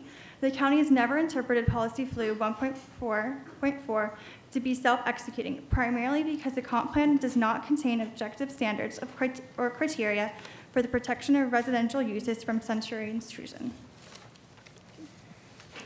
And with that, we recommend the Board of County Commissioners find the amendment consistent with the comprehensive plan and adopt the proposed amendment by roll call vote. Thank you. This is a public hearing. Is anyone here to speak to this item? I have no one signed up for it. Come forward. May I ask a question? You may. And this might be out of place here, but, No, let's wait and. oh, you want to speak to this? We got someone to speak. I just have a clarification of this, since hi. Of P3? Pardon? Is it on P3? It's on this, What's which your is name this right now? P3, yes. Sorry, your name and address for the record. Sorry, Dr. Jessica Greer, 17324 Raintree Road, Lutz, Florida, 33558. Is this talking about sensory intrusion such as, in speaking to our backyard with the townhouses 15 feet? Is that what they're striking from this? Is that what I'm interpreting? Yes. Mr. Chairman, Notarios Pitos with Planning Development Department. She's referring to policy flu 1.4.4. In that policy, it's referring to adjacent non-residential land uses. So it's not referring to any residential land uses. Yeah. I think that's what you were asking. Okay. Thank you.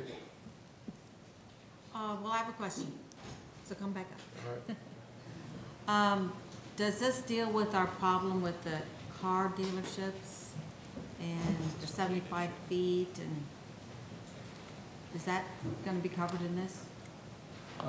This particular amendment does not necessarily relate to that issue. Okay, Yeah. all right. Okay. Mr. Chairman? Yes, sir. Question. And Denise Hernandez? I asked Denise a question because I just want to deal with a specific situation which can be around the county. If a person owns property abutting each other, and it could be residential to commercial, commercial to residential, et cetera, will this give us flexibility in that if it's one property owner around that, they can determine whether they're going to be intruded upon through their own use, as long as they own the properties? So all this does is it doesn't change really the policy. The policy remains the same. It's just, it still protects from sensory intrusions. I'm not, is there maybe a little bit more specific? Well, here's my concern. Let's say I own 4 pieces of property, because that's the parcel I was talking with you earlier. And I own two parcels that are residential, and I own commercial. If I'm the one property owner, can I say to the county, look, I don't need you to protect me against myself? Oh, okay, I understand. I apologize. I remember the situation. Okay. Yeah, that's a little bit different. It's not, this policy has nothing to do with what we were talking about yesterday, having to do with a person who owns 4 pieces of property and really is just developing it commercial on one of his or her pieces, and the other pieces remain residential. What you were explaining was buffering between the parcels. It has nothing to do with this policy. Nothing to do with this? No. Okay. All right, thank you. Thank you. Move for approval? Second? Got a motion and a second by roll call vote.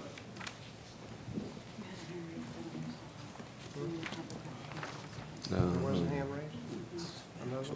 Was someone else here to speak? That's been, to this item? we've already closed public comment. You closed public comments. Mr. Con, it was closed. Well, the public comment was already closed, but this is a public hearing. But its Come comment was forward. closed. I don't think it was closed.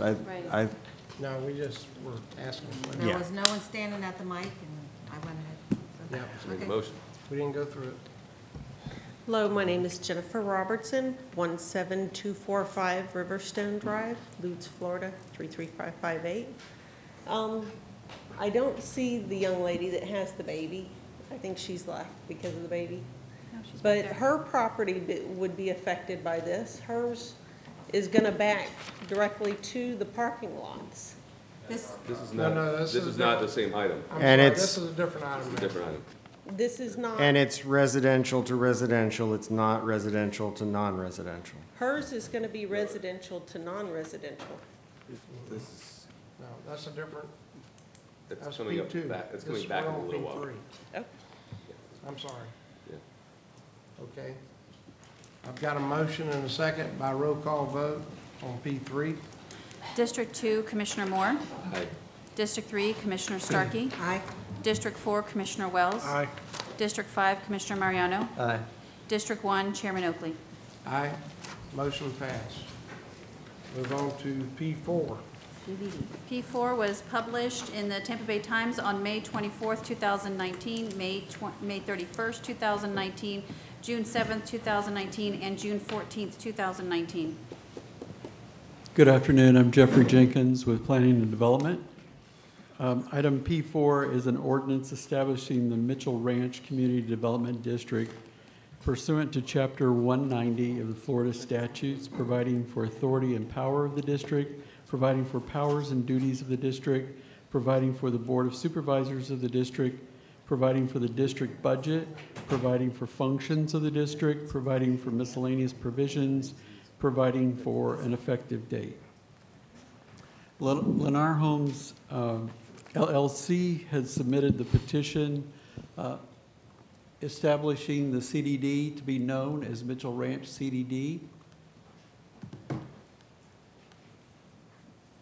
Here's the location at Little Road and State Road 54. The CDD is located within a portion of the Mitchell Ranch Master Plan Development and is approximately 226.742 acres.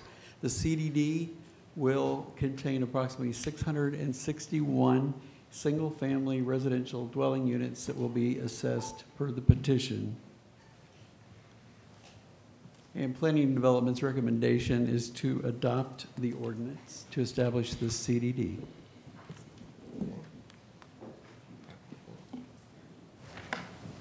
Is the applicant here?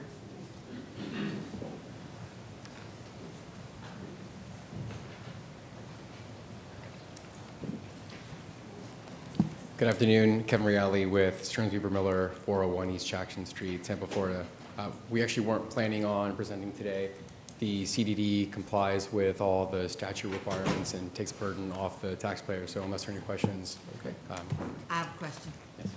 You can relate back to everyone. I know there's some folks here that work with Lennar, just hoping that we see a movie theater in here. I'm gonna say that to everybody who comes up here for this, so that we don't have to drive all the way to his neighborhood to go to a nice movie theater. That's all I'm saying. Like you bring the business money. No, we don't want to have to drive, and we want to get those cars off of 54. We want to stay in our hood. Okay. Thank you, sir. I have no one signed up from the public on this item. Is there anyone in the house that would like to speak to this item? Seeing as in my district. Seeing none? I will move to approve. Second. I have a motion and a second. Is this roll call? Yes, it is. This is roll call. A roll call vote. Commissioner Moore. Aye. District 3, Commissioner Starkey. Aye. District 4, Commissioner Wells. Aye. District 5, Commissioner Mariano. Aye. District 1, Chairman Oakley. Aye. Motion passed. Mr. Chairman, I wanted to ask the county attorney a question. Do we have to vote on CDDs? Is that something that staff can approve? Is that statutory? You're adopting an ordinance. Oh, okay, because we've never not approved one, and it seems like it's kind of one of those. You have to adopt an ordinance to establish the CDD, and that can't be delegated. All right. No, all of them have been this way. I appreciate your comments too, but we like CDDs because normally they pay for their own roads. And Yeah, pay for their own problems. P5 is published in the Tampa Bay Times, June 10th, 2019.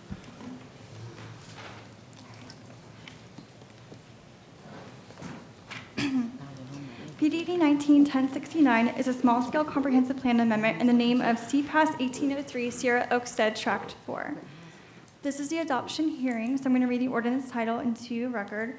An ordinance amending the Pasco County Comprehensive Plan, providing for a small-scale comprehensive plan amendment to the future land use maps, map 2-15 and sheets 20, changing from Res 3 residential 3 dwelling units per gross acre to COM commercial on approximately 3.629 acres of real property located on the northeast side of State Road 54, approximately 1/4 mile east of Oakstead Boulevard, providing for a repeal or severability and an effective date.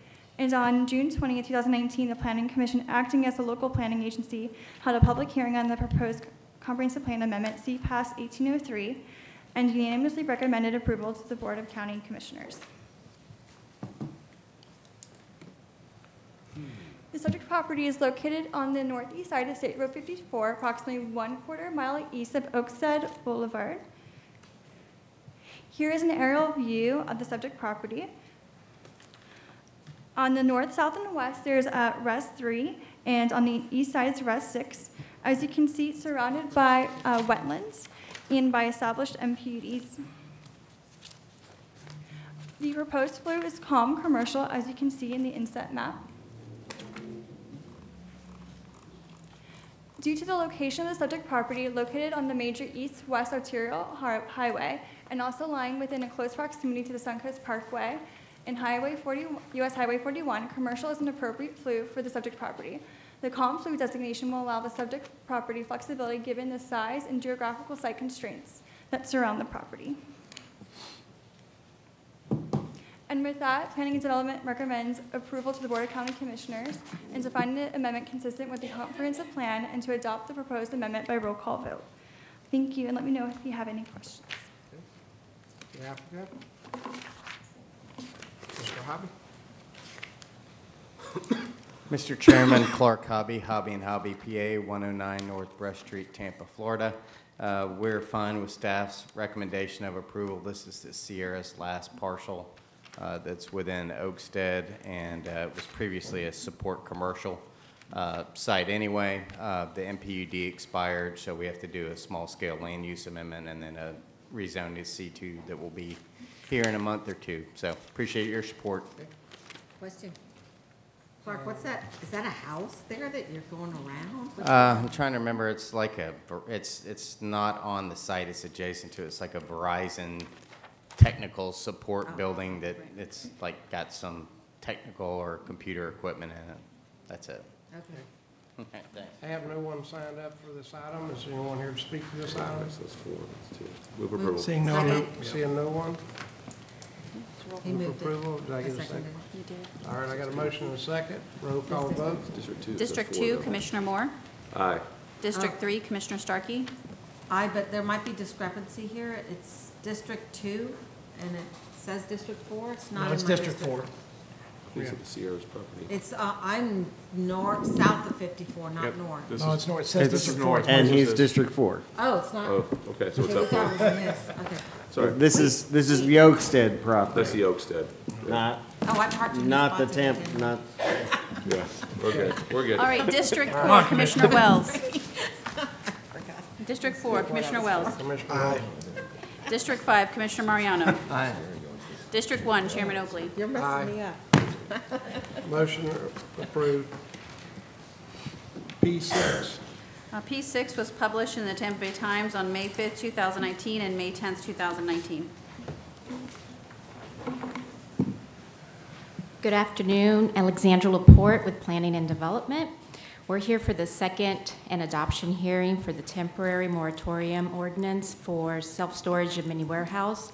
I wanted to make mention that I did give the clerk a new agenda memo that just has a summary of the changes that was done to the ordinance based on your directive from last board hearing.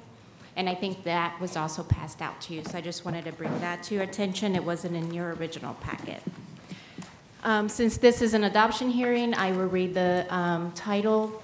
An ordinance by the Pasco County Board of County Commissioners establishing a temporary 180-day moratorium on the submission and acceptance of applications not previously submitted through the pre-application process prior to the May 7th, 2019 Pasco County Commission agenda online posting of the introduction of this proposed ordinance for plan development, comprehensive plan amendments, rezonings, preliminary site plans, and preliminary development plans where the use of land for mini warehouse and self-storage facilities is specifically identified in the application. On May 7th, 2019, this proposed ordinance was introduced to the Board of County Commissioners At that hearing, the Board of County Commissioners directed the Planning and Development Department to conduct subsequent public hearings on this proposed ordinance. On May 23rd, 2019, during the local planning agency public hearing, the LPA found the proposed ordinance to be inconsistent with the comprehensive plan with no specific policy cited. The proposed ordinance was continued from the BCC hearing on the 4th to the June 19th, 2019 hearing in Newport Richey. Oops, sorry. Based on the directive of the Board of County Commissioners at the June 19th hearing, the following are changes to the ordinance as presented today for a roll call vote. While the maximum duration of this moratorium is 180 days, this moratorium shall not exceed 120 days unless approved by the BCC by a majority vote to extend to the full 180-day maximum duration. The moratorium shall not apply to standalone recreational vehicles and/or boat storage facilities.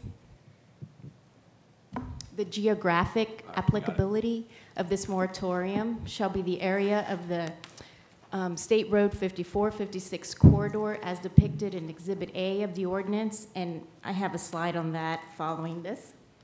The moratorium clarified the language for exemptions to include where many warehouse or self-storage facilities were specifically listed as a permitted use in the special exception, MPUD conditions, rezoning conditions, plan development sub-area policies, or land use equivalency matrices. Before I get to the revised applicability, we did go to the examples that Commissioner Moore cited at our previous hearing to understand those dimensions and where the location of those parcels are. So this was one. This is the storage center of Wesley Chapel. This is the Morningstar storage off of Route 56. Both of these, the parcels were about 500 feet from the right-of-way of either 54 or 56. So as part of our exhibit, we've, again, modified the applicability of the moratorium to include the entirety of 54-56 corridor with a 660-foot buffer from the right-of-way as depicted on the map here. The new proposed timeline is that in August we would have continued stakeholder meetings and work with the ordinance development team to finalize the standards for the new ordinance on the self-storage facilities. In October, we would come before the LPA and PC, and in November, we'd come before you again. Mr. Chairman? And Mr. Chairman. Thank you. So I do appreciate the team and staff listen to all the commissioners' concerns, and obviously you rolled that all into the revised ordinance. So I'm very appreciative of that. To me, this works. I say personally, this obviously my concerns were along that corridor. Again, we talk about compromise at times and looking at the setbacks, and I feel that's definitely would be it's applicable for this situation because it still allows people to move forward with these. We just need to have that buffering along our corridors and save those for job-creating sites. So, and I know Commissioner Wells, Commissioner Mariana, and I think all commissioners had their own concerns, and it looks like they were all included in there. I know you had the concerns about 19, so that was pulled out. 52 was pulled off. So I think we got to a good place here. I mean, I know we still need to have public comment, but I'm very supportive of this. I agree. Thanks for tweaking this a little bit, and I just want to remind our development community, this doesn't mean we're not going to allow storage units, but there will be some tweaks on how they fit on these properties because, and while it was said to me, well, do you realize the amount of property taxes a storage facility would pay? The issue is that they don't provide any jobs. And the State Road 54 is our jobs corridor, and it's really important, and 56, that we preserve the ability to bring those businesses that provide more than 2 jobs to the county so that our residents can live, work, and play here, and not have to drive to other counties for employment. So I'm glad that we have the foresight to do this. I'm glad also we're going to limit to 120 days and get to work, and so this is a good thing. Okay, Mr. Chairman? yes. And I think staff has done a great job with this as well. I just want to make sure on the map line, it's everywhere, it's the dark line is 54, 56, and we're good. Hold on. I don't think it's going back. Just to the map. Yeah, perfect. So we were there with all the dark lines connected all the way through, we're good.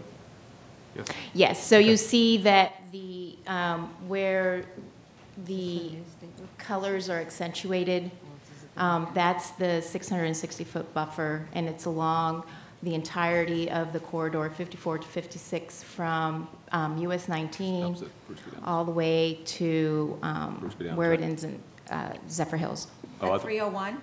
Oh, we were It's stopping. close to 301. It doesn't stopping. reach, it's 98 on the southern portion of 56, and there's a lane that, right before the city line But of why does Zephyr it not Hills. go to 301? Because that is where 56 now goes to. That is 301 though. On 56, on the 56 corridor. Yeah.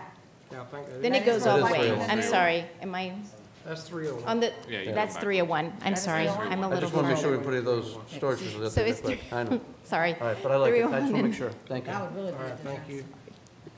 you. Okay, pleasure of the board. No.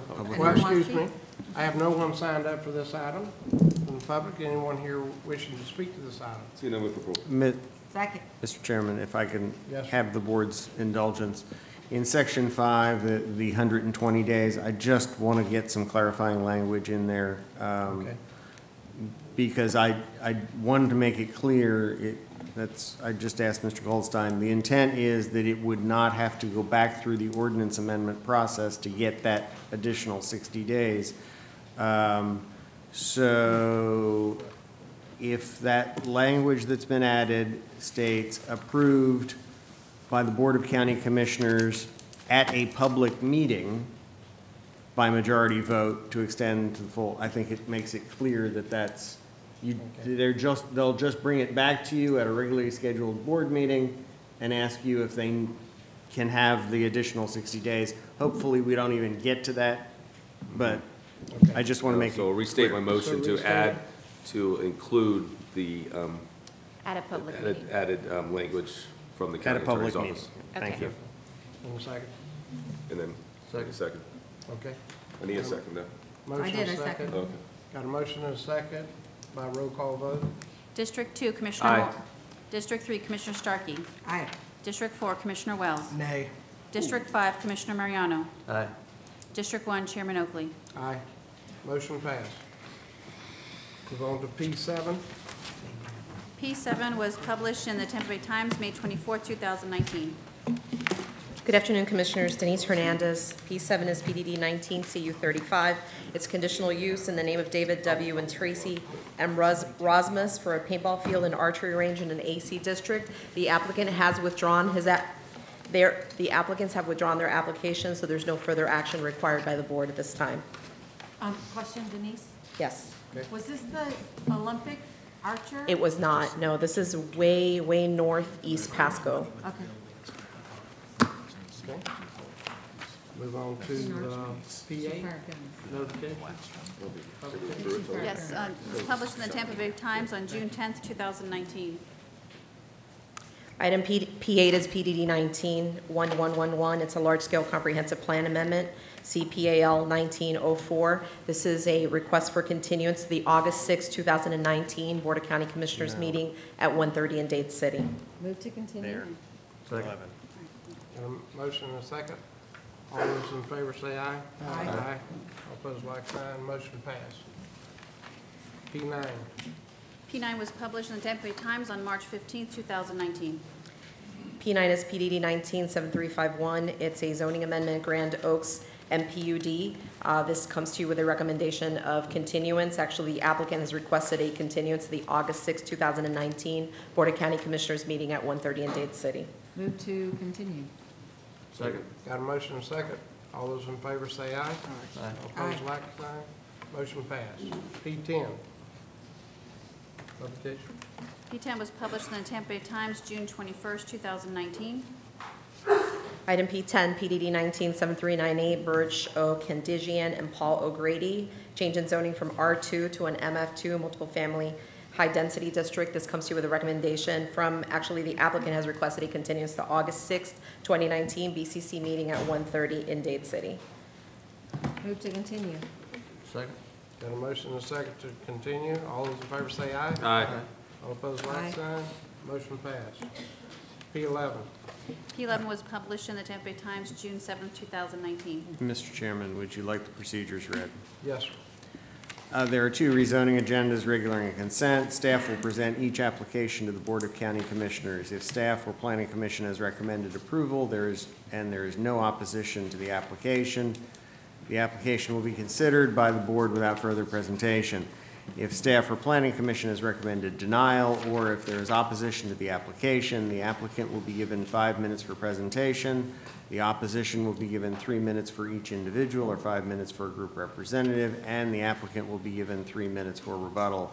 Any individual disagreeing with staff or Planning Commission recommendation or anyone wishing to object to any condition of the rezoning may at this time request the petition be pulled from the consent agenda, in which case that application will be heard under the regular agenda later on during the meeting.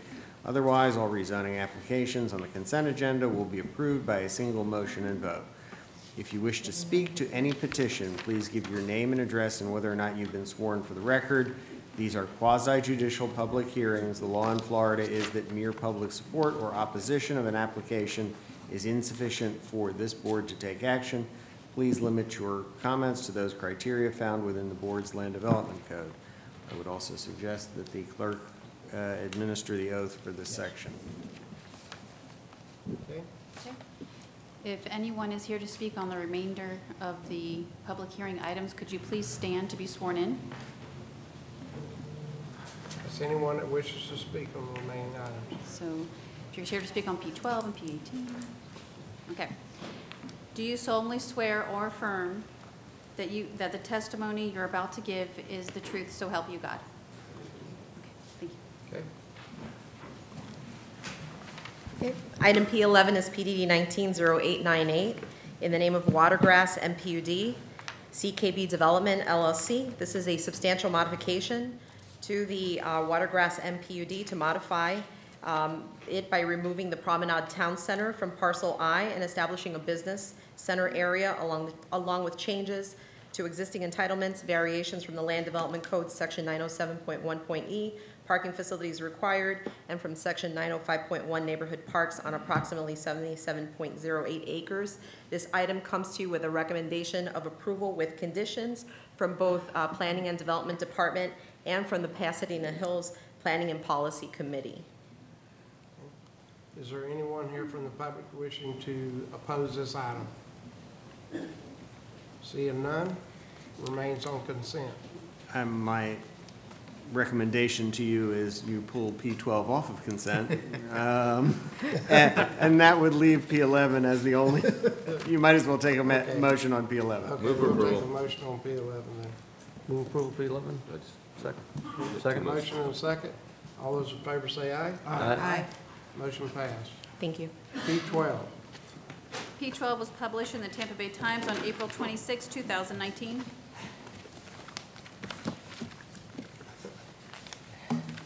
Good afternoon, Tammy Snyder, Current Planning.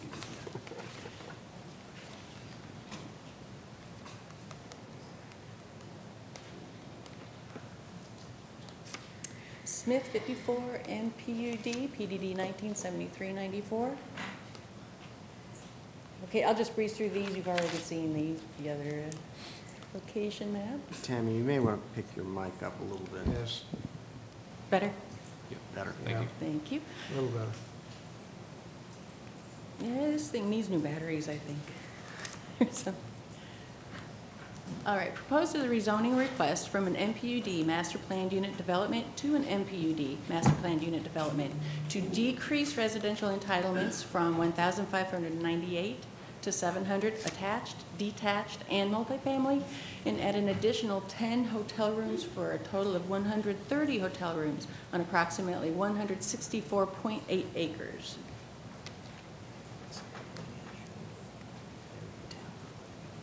The applicant is also seeking a corresponding comprehensive plan amendment, CPAL 1906, for change in the future land use from Res 12, conservation, commercial, and office to PD, planned development. And presently, the subject site is unimproved. The surrounding zoning districts, existing land uses, future land uses. It's located in the South Market and urban service areas, and the applicant is requesting a variation from Land Development Code Section 907.1.d.2 on-site parking to allow a reduction in the size of the parking stalls for the multifamily. The applicant is also requesting a variation from LDC Section 901.1.f.3 on-site parking to allow a reduction in the number of required parking spaces, as there is a bus stop close by. There's additional parking in the mixed-use area adjacent to the within the project, and the project is also designed for walkability. The applicant developer is requesting a variation from LDC Section 905.1 Neighborhood Parks to allow a reduction in the required park amount within the multifamily portion only, as they propose fitness-style amenities, and the area shall be connected to sidewalks and trails that will provide access to additional community gatherings, socializing, recreational areas within the mixed-use areas. The applicant is requesting a variation from the LDC Section 901.3.0 requirements for turning lanes to allow a reduction in the length of the required turn lanes at the intersection of State Road 54 and Ballantrae Boulevard. And the proposed request is consistent with the Pasco County LDC Chapter 400, subsection 402.2 zoning amendment, MPUD Master Planned Unit Development, and with the applicable provisions of the Pasco County Comprehensive Plan. And PDD recommends approval of the rezoning request with conditions. And Commissioner Mariano, if I may speak to your question previously, why was this one on consent? I believe the citizens received a letter about the infrastructure plans that are currently under review. And that is what garnered all the excitement. There's currently infrastructure plans in. All right. If I could, Mr. Chairman, then? Yes. All right, so would you, Mr. Bowles, would you put that picture up? Right. I asked Mr. Bowles to put up a picture of what the flooding shows in the area.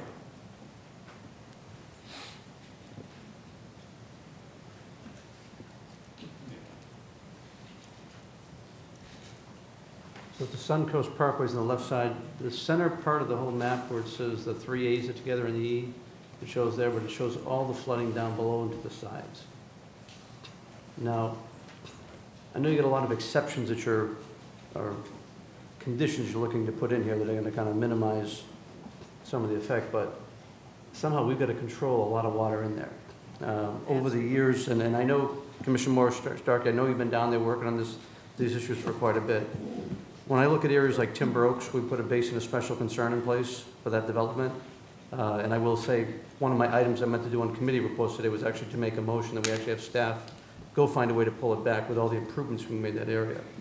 But when I see the areas of Holiday Hills, Iron Bark, Gray Birch, Timber Oaks, Jasmine Lakes, Thousand Oaks that have issues with flooding, this is a time to address this before this thing comes further.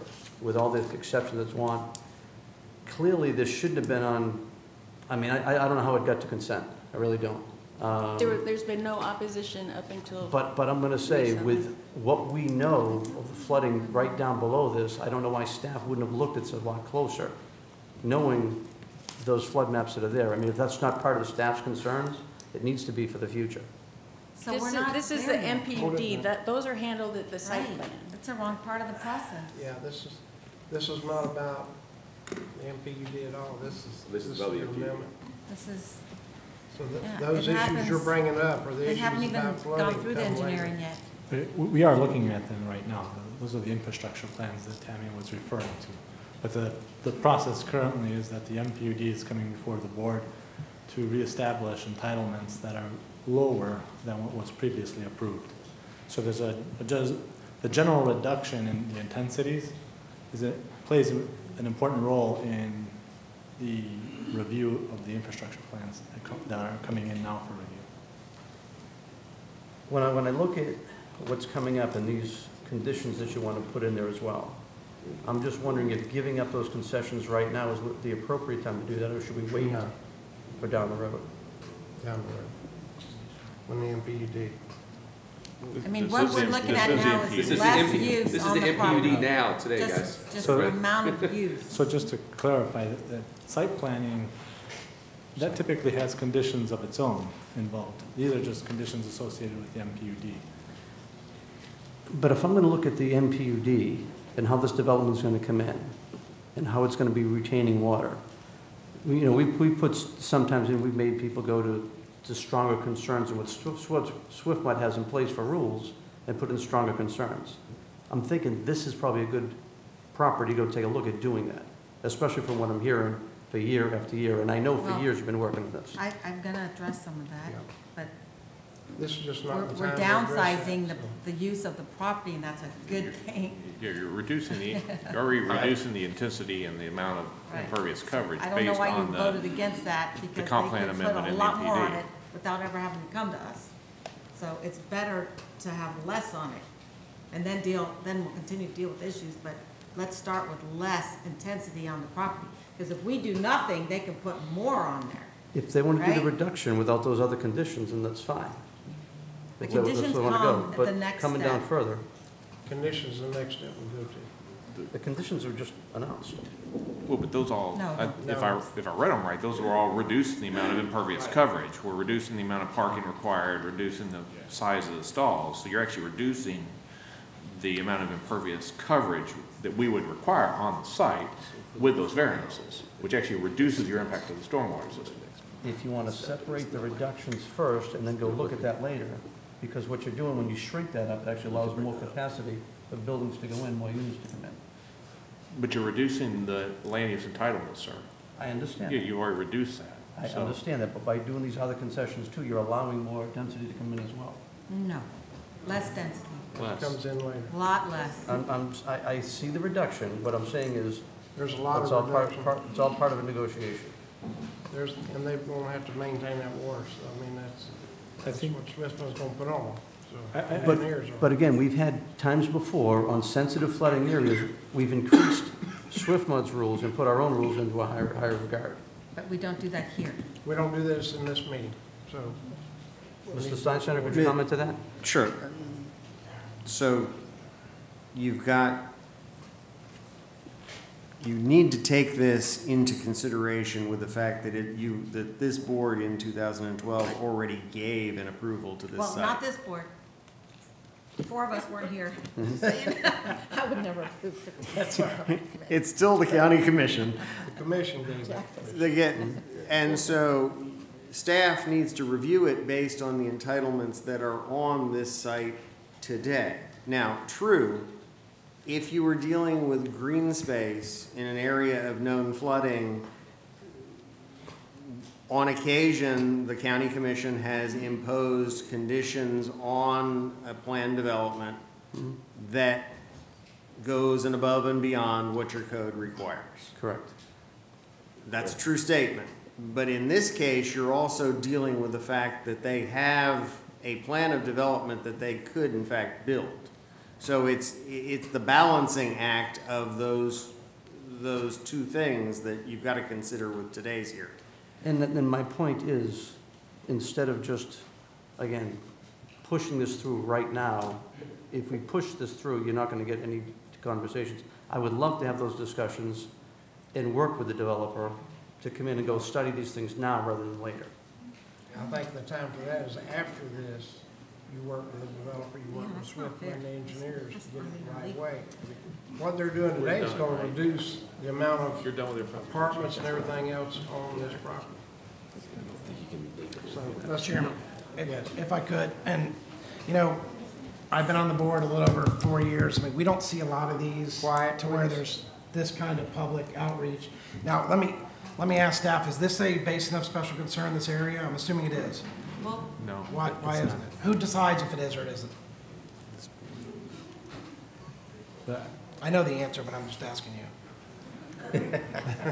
I mean, obviously, we know flooding Okay, is an so- issue, but I'm just asking the question. So who decides where a basin of special concern is in Pasco County? I presume it would be a decision by the Board of County Commissioners. Okay.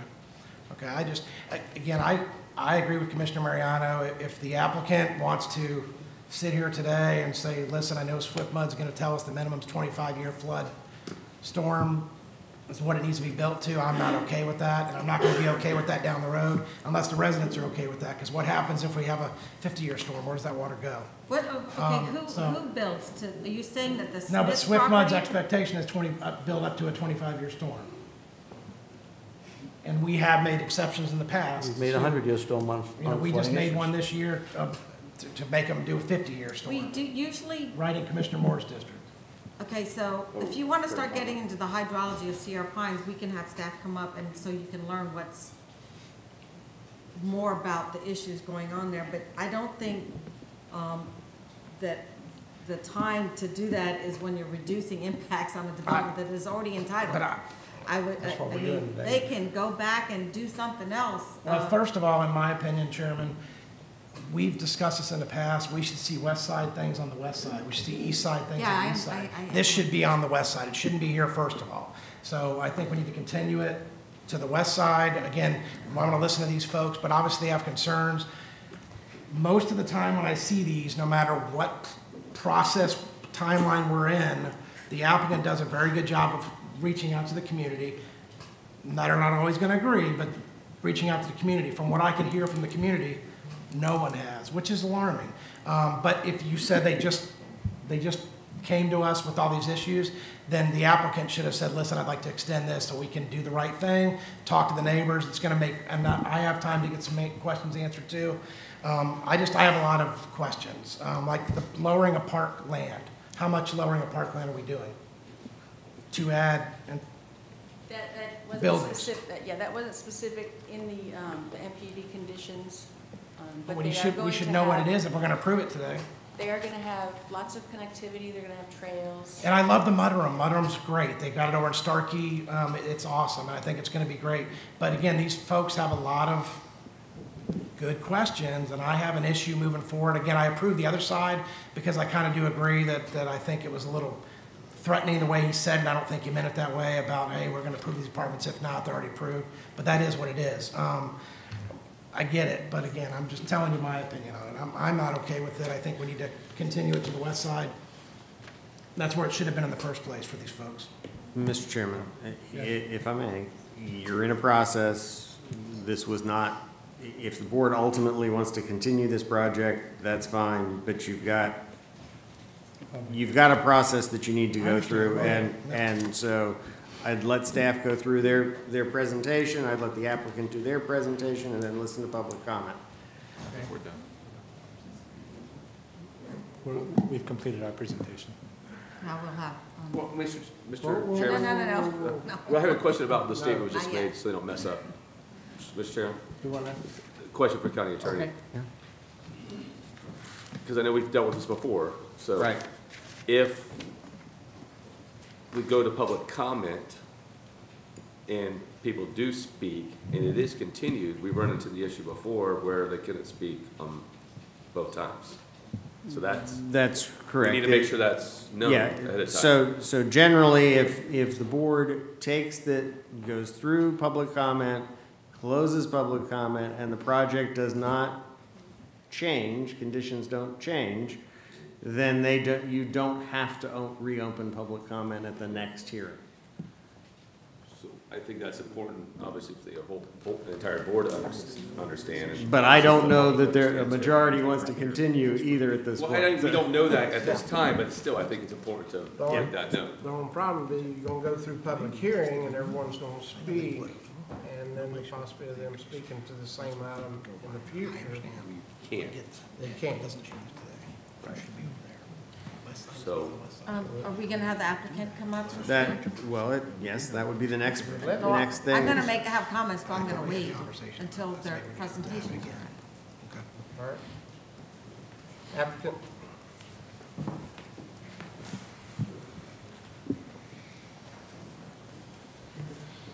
Joel two and Associates for the applicant. Not really sure where to start, but I'll try. Try to tick off the issues. Mr. Mariano, the concern about why now.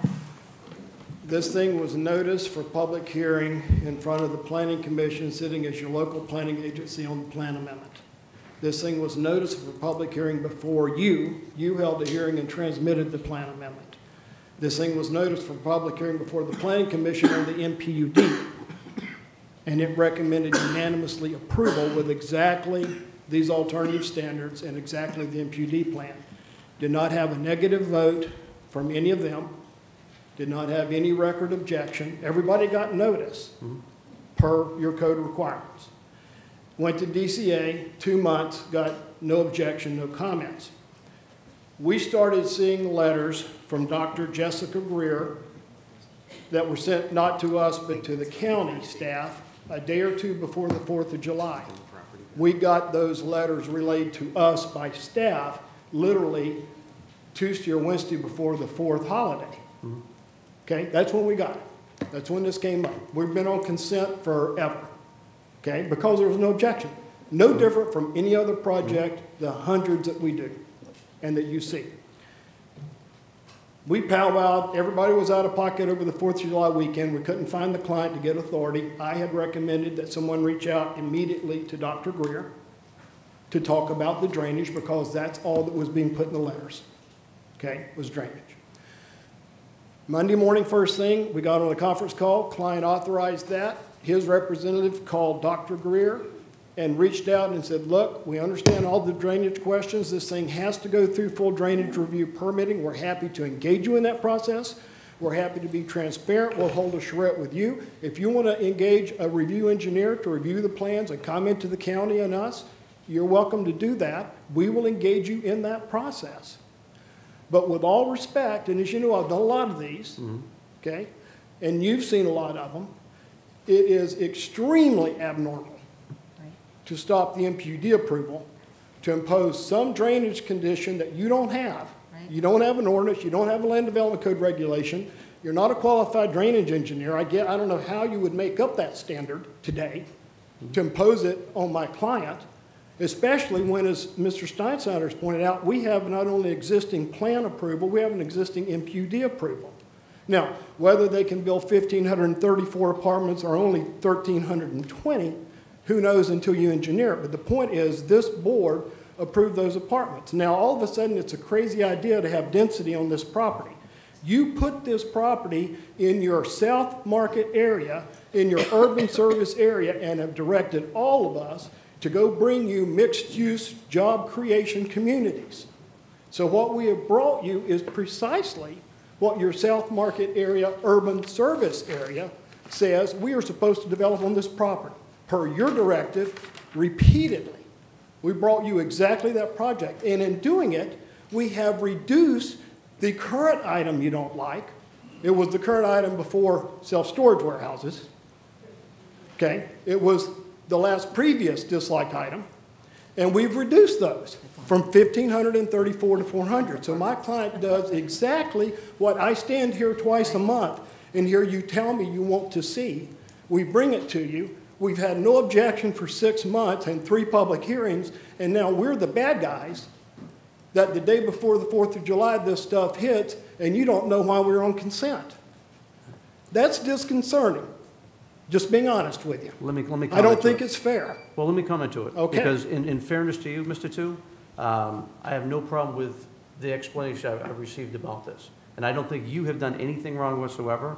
Matter of fact, I know time and time again, you've worked with us continually to try to bring projects together after we've suggested things to go forward.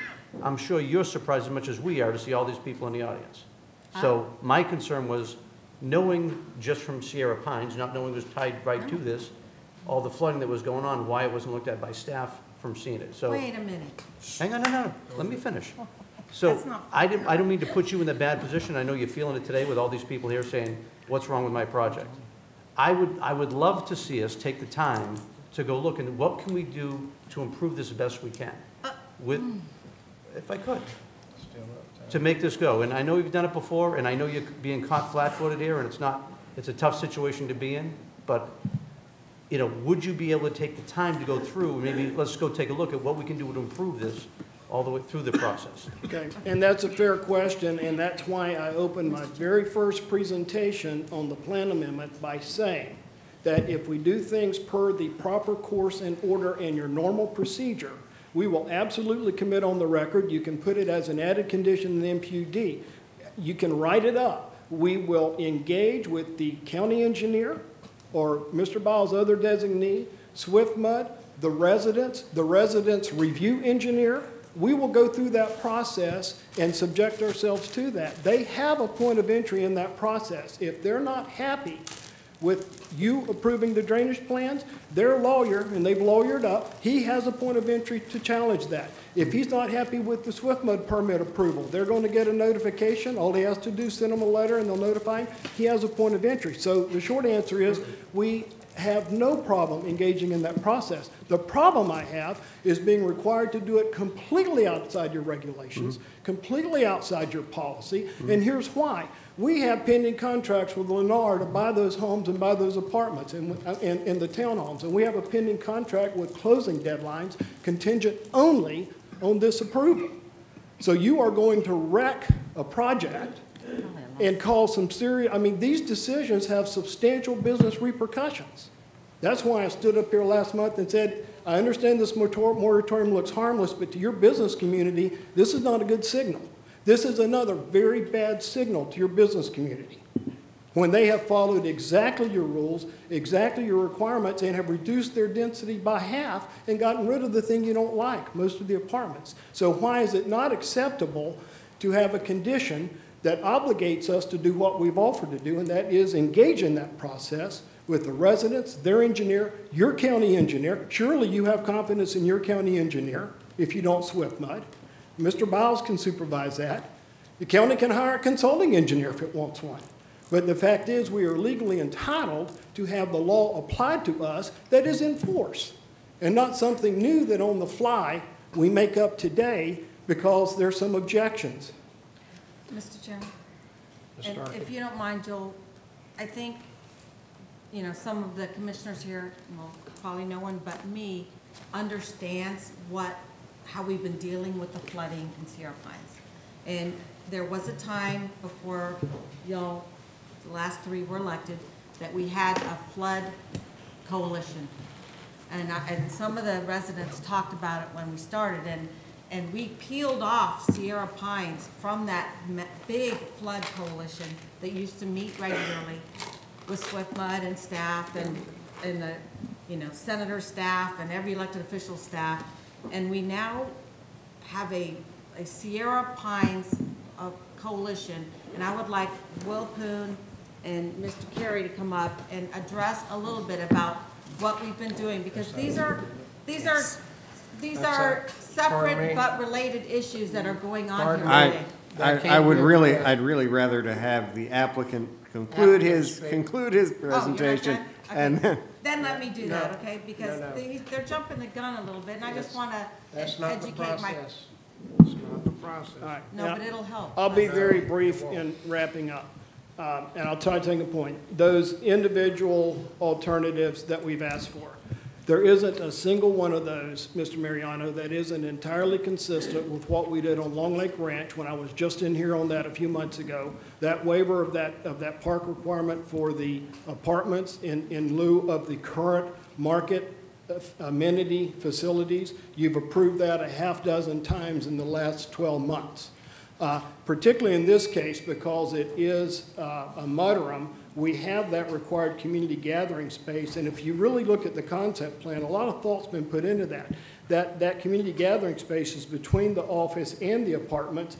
That essentially replaces the function of what would be an internal community park. But the advantage is everyone, the single family, the townhomes, the office workers, they all have access to the community gathering space. So why would you require land inside the apartments that only the apartment people can go to if in fact the entire walkable community can share that? The parking is based on statistically what this county has approved across the board. So we have not asked for any concession that isn't absolutely the standard that we've had approved on the last 6 or 8 MPUDs that look like this. I understand, and you're real good at it, and I respect you for it. You're real good at playing poker and bargaining and getting those concessions. But in this case, it's not a concession. It actually is the norm of what's been approved. So my frank suggestion is add a condition that affirmatively obligates the engagement on the drainage issue with the drainage review plans, provide those plans to the residents and their engineer. If he wants to comment, we're fine with making that an additional condition, which is completely outside the norm, but we're good with it. And same thing on the buffering.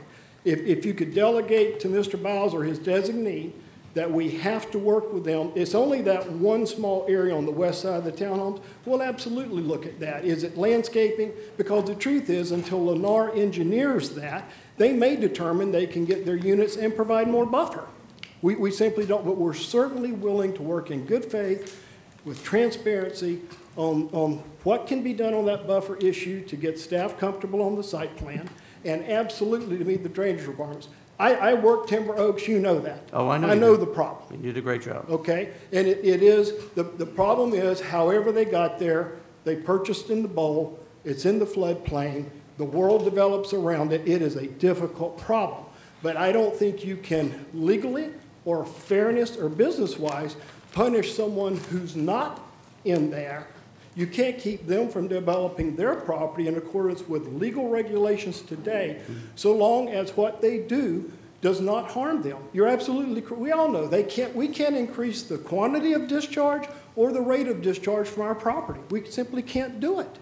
It's unlawful. Mr. Tu, I greatly appreciate your attitude and your knowledge of this whole scenario. As the NPD comes through, if we get a good look at it coming through, we get our engineers involved, they can have their engineers, that gives me a lot of comfort to make the next step. We'll absolutely do that. And I do know that all the things in there are all good things to go put in for those conditions. I just didn't want to give up any chips And I appreciate as we go that. forward. And I promise that we have nothing in there that hasn't been approved by this board on multiple projects. And I would like to say, what you've drawn out here, the function, as far as where you're linking your drainage is a good start too. So I appreciate it. Thank you. We promise that we'll do that.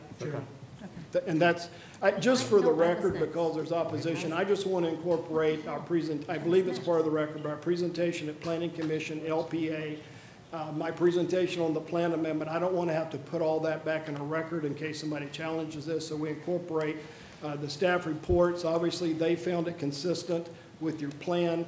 They found it compatible with the comprehensive plan. And I think there's more than adequate credible evidence in the record from the staff reports, the agency reports, and our submittals to support the approval. I'm going to shut up. We respectfully encourage you. We really need the MPUD approved now to deliver the project. That's our problem. I'm gonna hold you there. Chairman, Joe, so real quick, the reason I'm, again, and I appreciate you saying that, this is the last time we're gonna see this. We approve this today, we're done. It's not coming back to us. Because it's delegated. But again, I owe it to the residents to I work for to make sure I ask the questions, and I just, if that's gonna be part of the motion, is to include that and make sure, again, we've seen special circumstances that I've seen we've all been there. here, that we've done to make sure, because obviously they're impacted. Obviously, you know, again, they're all here for a reason. I don't see a lot of these, probably the fifth one I've seen since I've been here.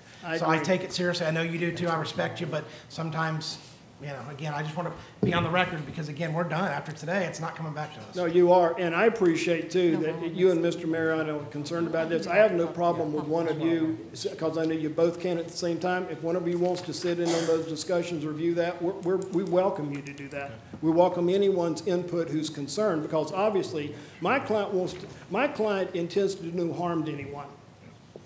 So, thank you. Okay, thank you. Now, Ms. Starkey? No, I'll wait till public comment time. Wait till the end. Whoa, wait a minute. We'll call for public comment. She's moved from that road. All right, we have people signed up for public comment, and we will address that now. Right. So we do have many people signed up. I'll call them out 3 deep, so if you don't mind standing in line. Will you explain again, there's one opportunity to speak? How does this work? Well, we don't know the answer to that. So. Right. If the board continues this matter at the end, after a closed public hearing, then they wouldn't have an opportunity unless the board reopened the public hearing at the next, and the board sometimes does and sometimes doesn't.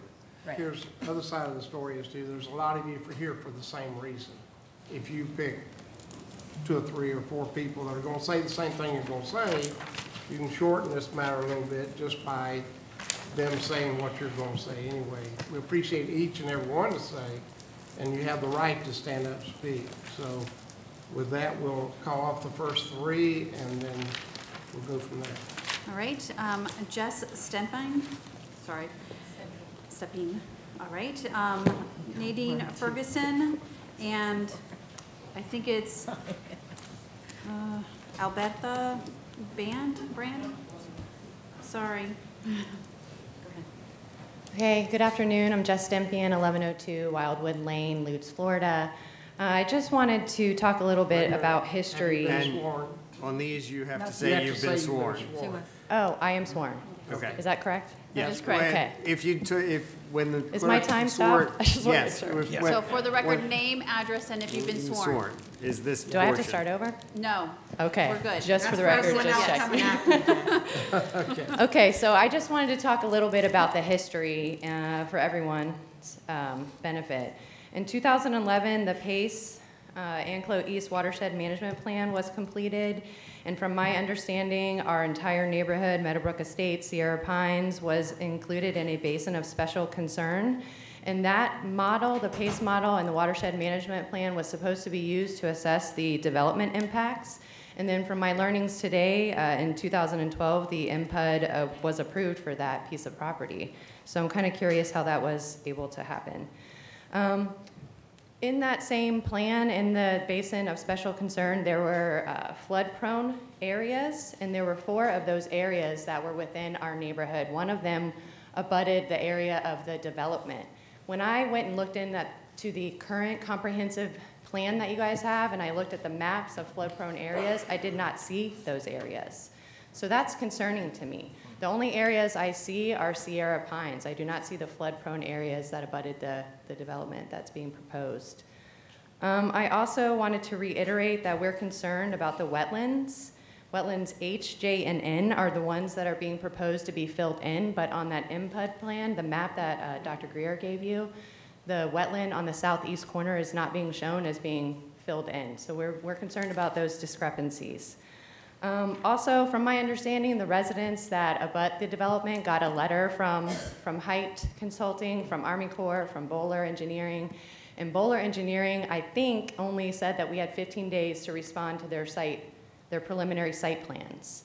That's concerning to us because we are, a neighborhood that we don't have our own engineer yet. So what I'm asking today is that you give us time to find our own engineer so that we can, when we have the meeting with the developer, have our engineer there to represent us. Otherwise, we feel like we're not going to be well represented. So those are the points that I wanted to make, and thank you.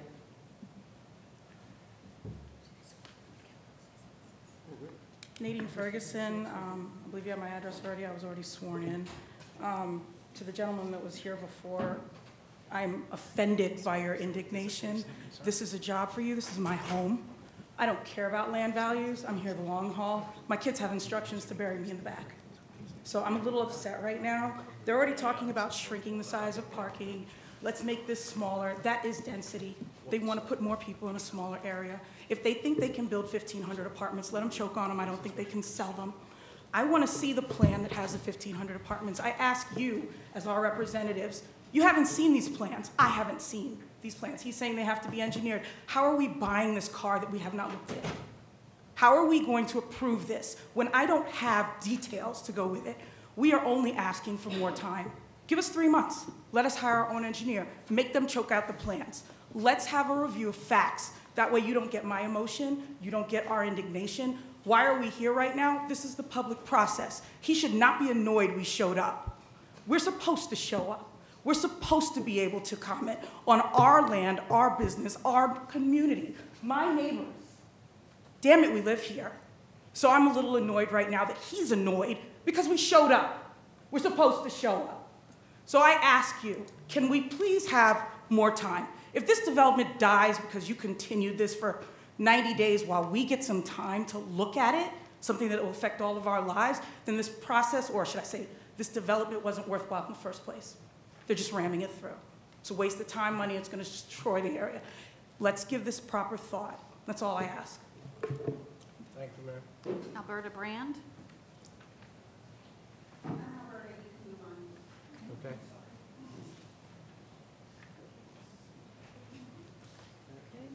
Lisa Sloan, followed by Scott Fitzpatrick, followed by Jessica Greer. Go ahead and line up behind him, please. Lisa Sloan, 17135 Gunlock Road. I've been sworn in.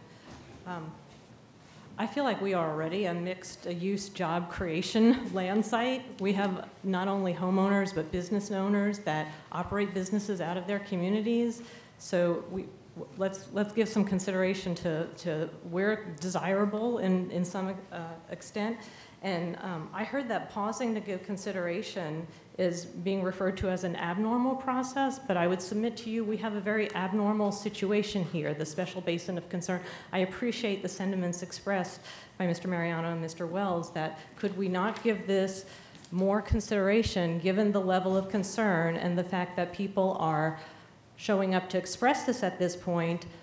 I think there were 1 or 2 people that got letters, but I think most of us heard about this in the recent weeks, and we simply want some opportunity to press pause before proceeding.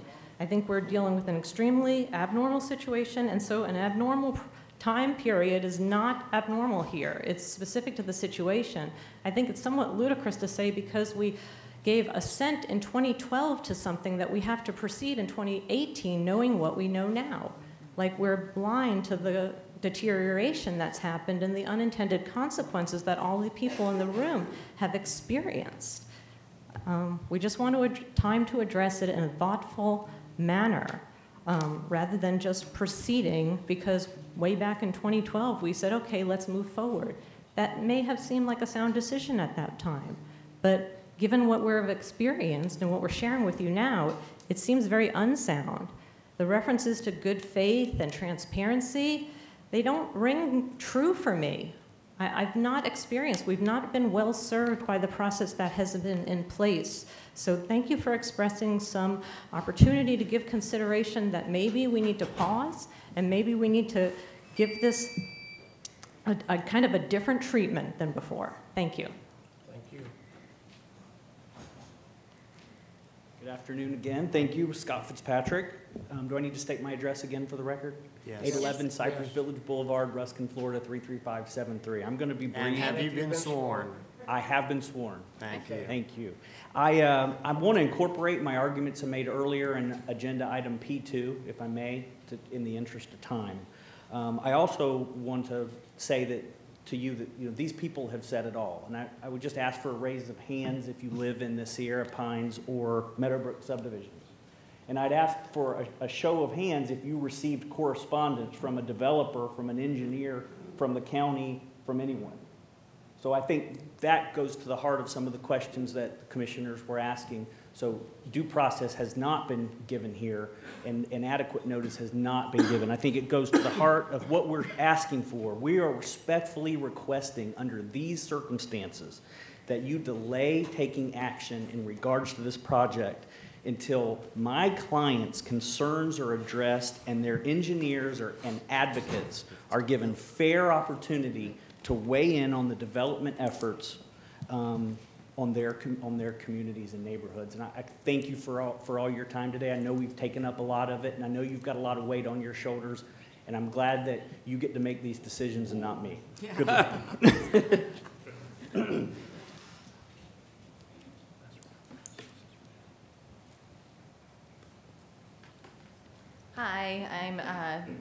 been sworn in. My name is Dr. Jessica Greer. I live at 17324 Raintree Road in Lutz, Florida.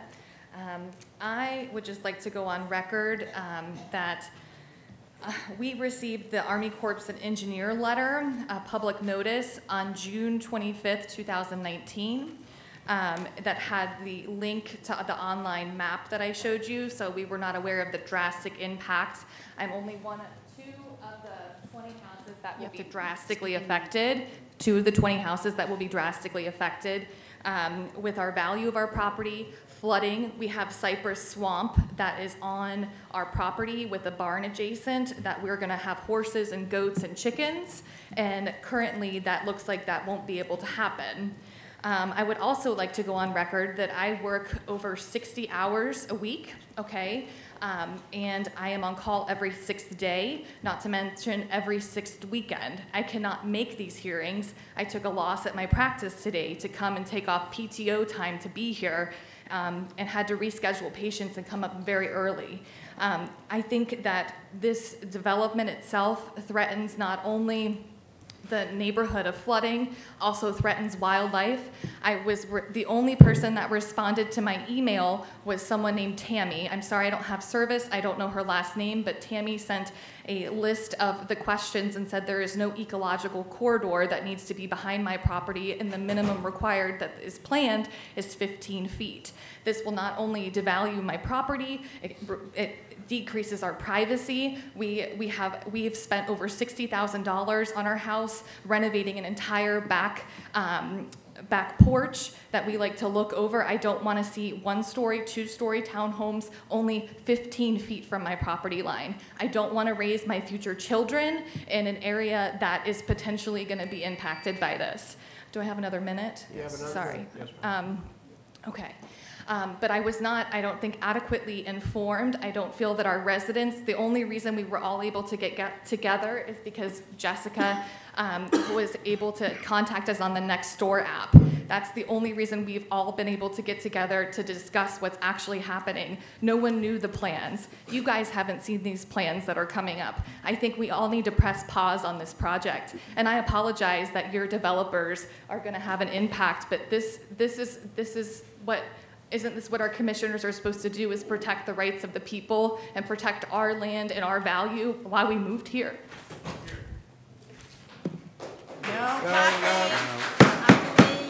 Quiet, please. All right, the next three are Scott Sloan, Dennis Kite, and Diane Konitz. So Diane, is that correct? Again, I'm Scott Sloan, 17135 Gunlock Road in Lutz.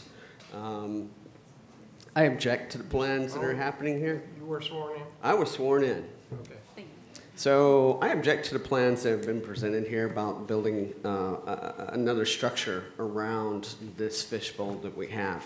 One impact that hasn't been mentioned here is that the development of apartments and gas stations bring in more crime. Crime will raise in our area because of these. So we will have properties that are now flooded that we can't sell, and we'll have more a crime area. The lawyer previously was quite indignant that we would even object to the plans that were previously approved. I just want to know who approved those plans back in 2012. Can we get a name? Because I was told by somebody inside your facility that we don't know how those plans were approved. It's kind of a mystery. So we want to know who approved those plans. Public record. You can look it up. It's public record. I mean, most of us weren't here, but it's public record. He also brought up that you guys are not drainage experts, but I'm pretty sure that if I ask the audience here, which way does water run, they're going to say downhill. That property that's going to be built will be higher than ours. The property 2 down at Long Lake Ranch, that property's above 54. That means those properties that get water are now shifting it down into our area, and we have no recourse to move it out. Our rights as Americans are taken away when your amendments say we can't protect our property. If there were 3 things in the Bill of Rights, it was the pursuit of life, liberty, and property. They changed that. I bet you didn't know that. They changed it to happiness. So we can conclude that happiness and property are one and the same. When we're not happy because of our property, that is, you guys are just taking our rights away. Thank you. Thank you. Is Dennis Kite here? Okay. Let the record reflect there's no one stood. And also Diane Konitz has withdrawn to speak on P12. We have... Please call them both so they line up. There's only 2 left on this, so we have, I don't know his first name, but Mr. Kennedy and Amanda Grayson. And then if anyone else wants to speak, could they line up behind there? Because we have 5 more issues like this to go, so we got a lot to go through today. So just name, try and be address, and if efficient. you've been sworn. Thank you. Patrick Kennedy, 17320 Raintree Road, Lutz, Florida. I have been sworn in. So the counsel for the developer made a statement that over 1,500 apartments have already been approved, and some presumptions were made that the current plan would reduce the impact because we're going from 1,500 down to 700. I would argue that's a presumption because we still haven't seen any plans for a 1,500 unit complex. I worked in multifamily before. I've seen 500 units go on 20 acres. So if you say 1,500 units across 60 acres, that still leaves 100 acres open to accept drainage, to accept whatever else. If you look at the current proposed plan, there's a lot of pavement on here. So that could eat up a lot more for this drainage issue. So I appreciate these issues being brought up. My wife was also one of those people that sent on July 2nd or 3rd to Tammy Snyder, sent an email. She did not receive a call back. She did receive an email back from Tammy saying 15 feet is what's allotted as a setback. We're not asking, again, that the townhomes not be built. We're asking the same privilege that everybody above us were given on the setback of green space and or retention ponds to set the properties back, the townhomes. Again, we're not saying don't build the townhomes, we're saying set them back, give us some space. And I could submit some things showing flooding. I think it's a moot point at this point, so I won't do it. My property was built in '79. Neighbors on either side were built later. They were built above me. And these townhomes would also be built above me, which leaves me at the bottom. I can send all of you videos and pictures showing my entire backyard, 1 acre, covered in water, almost knee-deep in water. And my kids have to stay inside for weeks until that drains. So we're asking that you guys review this. Thank you for your time. All right, thank you. Amanda Grayson. I'm her husband. Okay. I have not been sworn in. Okay, please raise your right hand. Do you swear or affirm the testimony you're about to give is the truth, so help you God? Yes, ma'am. My name is Brandon Grayson. I live at 17360 Riverstone Drive. One thing that we haven't addressed that I have a personal preference for is looking at the stars. Who's addressed the light pollution that we're going to experience as neighbors?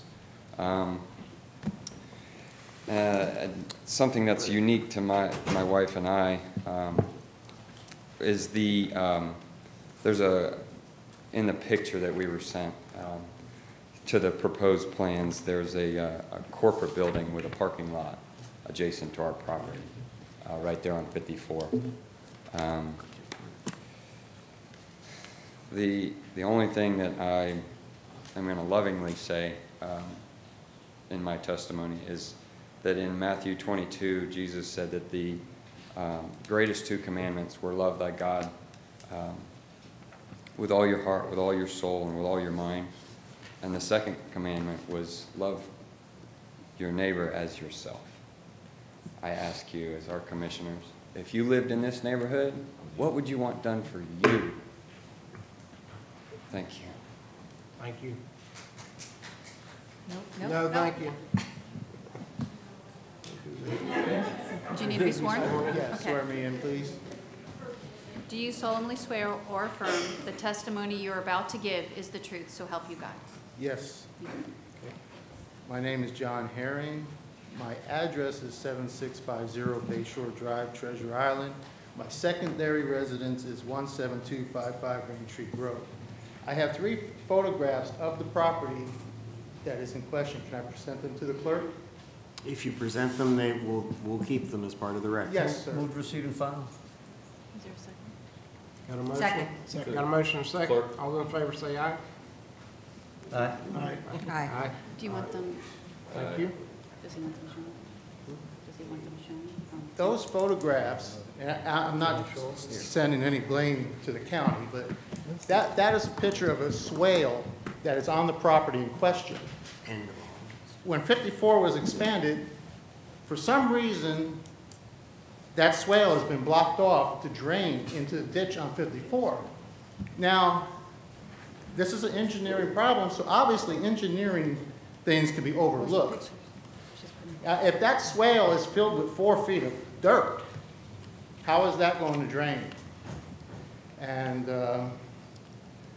I just ask that you consider that you check into the engineering plans and to considering not filling in drainage that exists on this property. And thank you. Thank you.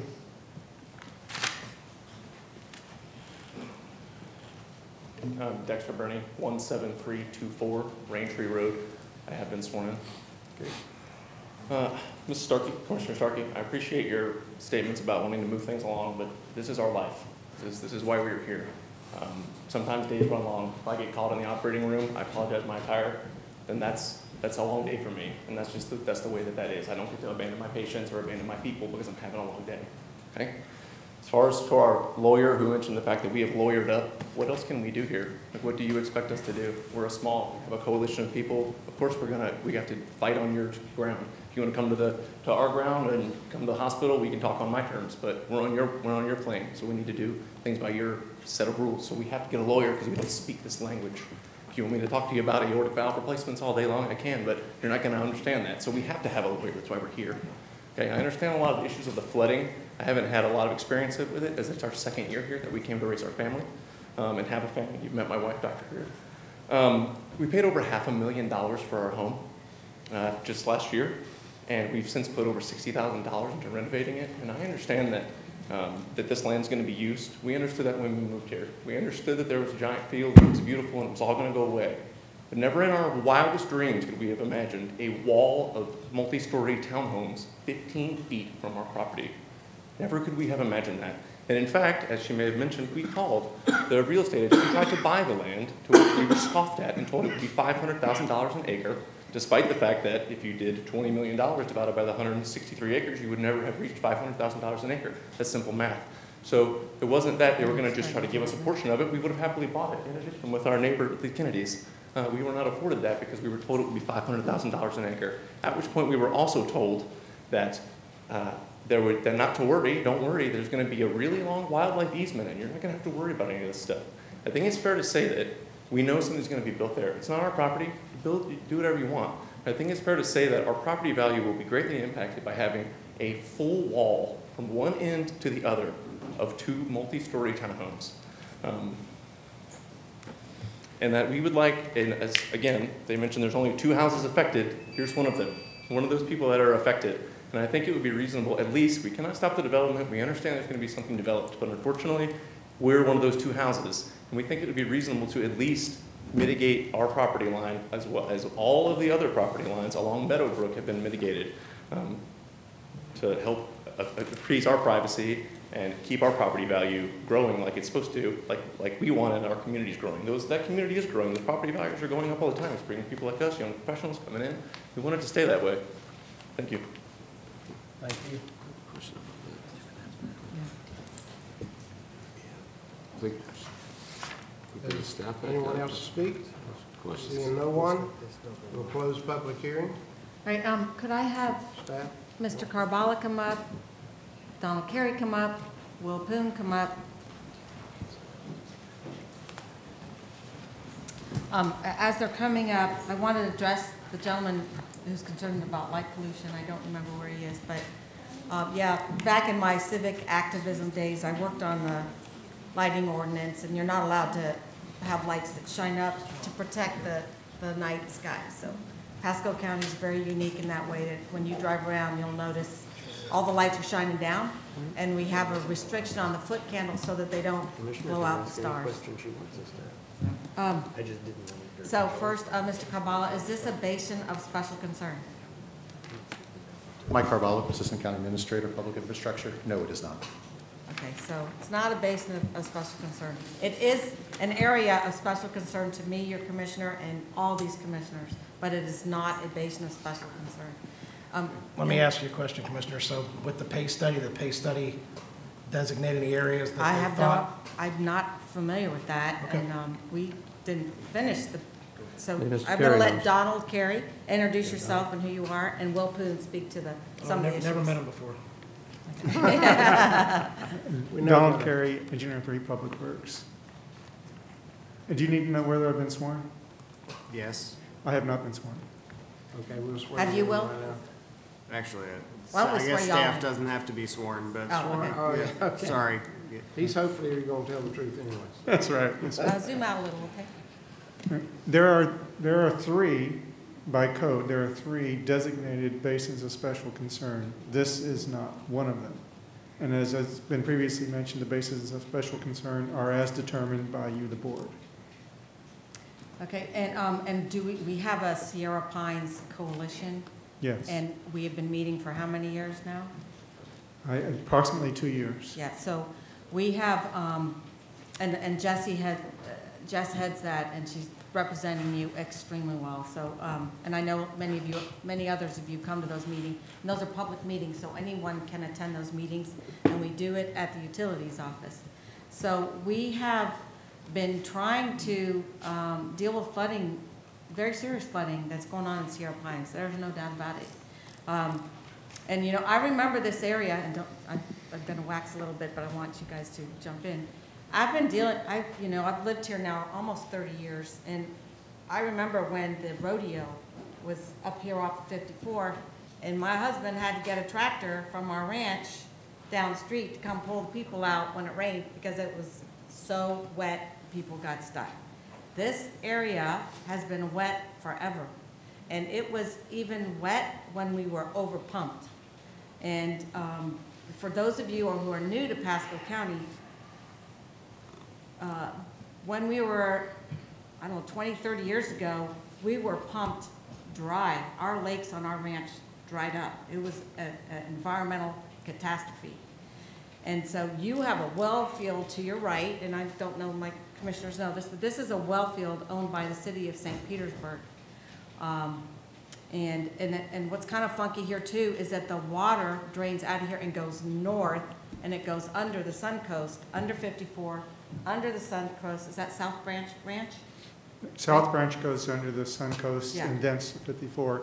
Sandy Branch goes directly under 54 and thence to Sun Coast. Okay, yeah, that one. So it's got two ways it's draining. And this area, if you could put a map up that doesn't have any of those roads so you could see it, you'll see that Sierra Pines was built long before there were the required storm water systems. So they don't have really, right? I'm speaking your language, but That's correct. Explain some of the hydrology of Sierra Pines. Well, the plat upon which this was built was not recorded and did not have drainage easements, and the drainage system is insufficient. Yeah, so it's a little, no offense, I know y'all love the rural nature of this, and I get why you chose there, but you picked a community that has kind of made up its own drainage system, house by house. Some of you have built lakes, some of you have dug ditches, some of you have filled in your wetlands, some of you have cemented over your culverts that are in the ditches. It's a mixture of a lot of things going on out there. Is that fair? So. Well, I cannot speak to some of that. Okay, so we're working piece by piece to help the water flow out of here. One of the first things we did was with FDOT, we went under the Suncoast, and frankly, there were trees growing in the culverts under there. It was horrible. So we've been working to fix the hydrology in here, but it's not Smith 54's responsibility to fix the woes of Sierra Pines. It is Smith 54's responsibility to not make it worse. And what we have seen in the past is when some of these developments come in, and most of it, you know, we look at these with such strong engineering eyes now that we get extra storage. I'm not saying that's happening here. We don't even know yet, but frequently we get extra storage to help the neighbors that have problems downstream. This is not that big a property. I don't know if there's any room for extra storage, but they by law cannot put more water into your neighborhood. So I wanted to lay that out, and I wanted you commissioners to know that the county staff and the resident commissioner are working really hard to find, and SwiftMud. John Pawanda's in here all the time, working on solutions to help them. So, and this, what we're looking at today, I know they want us to pause, but this is a reduction. This is a reduction in the use of this property. I am a little concerned, Mr. Tu, about this plan, but as far as, this is conceptual. Where's Joel? So this is a conceptual plan, correct? This is not the final plan by any means, and you're hearing, and I get it, those townhomes, is that what those are? Those are townhomes there? Simple townhomes. So, you know, I'm sure all the commissioners would really appreciate if you could work, well, it won't even be your clients. Well, whoever ends up with this, they need to know, and we need to let them know, all of us, we want to try and fix that. And I think there's wiggle room in there that we could get some space in there. One of your responsible developers, this is Lennar Homes, it's Yeah. no secret, and they do a lot of business with you, and I'm sure that Right. they will make a strong effort to. And I will personally call the CEO of Lennar and work on that. I mean, it's 2 lots that we're really affecting here, and there's got to be a way that we can help them there. So it's my hope that this ends up being an asset to you, and I know those of you who think you're living in the country will feel otherwise when you see this next to you. But Suncoast and 54 is not the country. You have, once we get your drainage program fixed, you will have a little gem, because you will have kind of like what Odessa is in Hillsborough County. You will have what is a really rural feel in one of the most important areas of Pasco County. So I think if we can get this worked out, it'll be to your great advantage, and I pledge to you that we will keep working and peeling away the problems that are in your neighborhood. We also need some cooperation from some of you. Some of the neighbors in there are not letting the county clean some of the ditches that are blocking some of you. So we'll keep working on that. And but I think we need to move this forward, because I think this actually is better than a more intense use that they can come in with, and I think it could potentially help fix some of the issues, and I think they've got some good things that are coming in here that the county, looking at the big picture, is really looking forward to. So that's where I feel. Mr. Chairman. And I'm sorry, one more thing. Will and I talked before the meeting, and when the applicant's plans are more set and engineering looks at them, we will have another community meeting. I will come out, or you can come to the county. We'll run that meeting. And Donald, are you involved with that too, or I don't know? I can certainly make myself available. Okay, and, well, can you explain that process to the residents? Because I know some of them are trying to reach you and said they couldn't reach you. So. Will Poon, PE, current planning. As you had mentioned earlier, I mean, it is under review, and so we're still in the process of providing comments and so forth.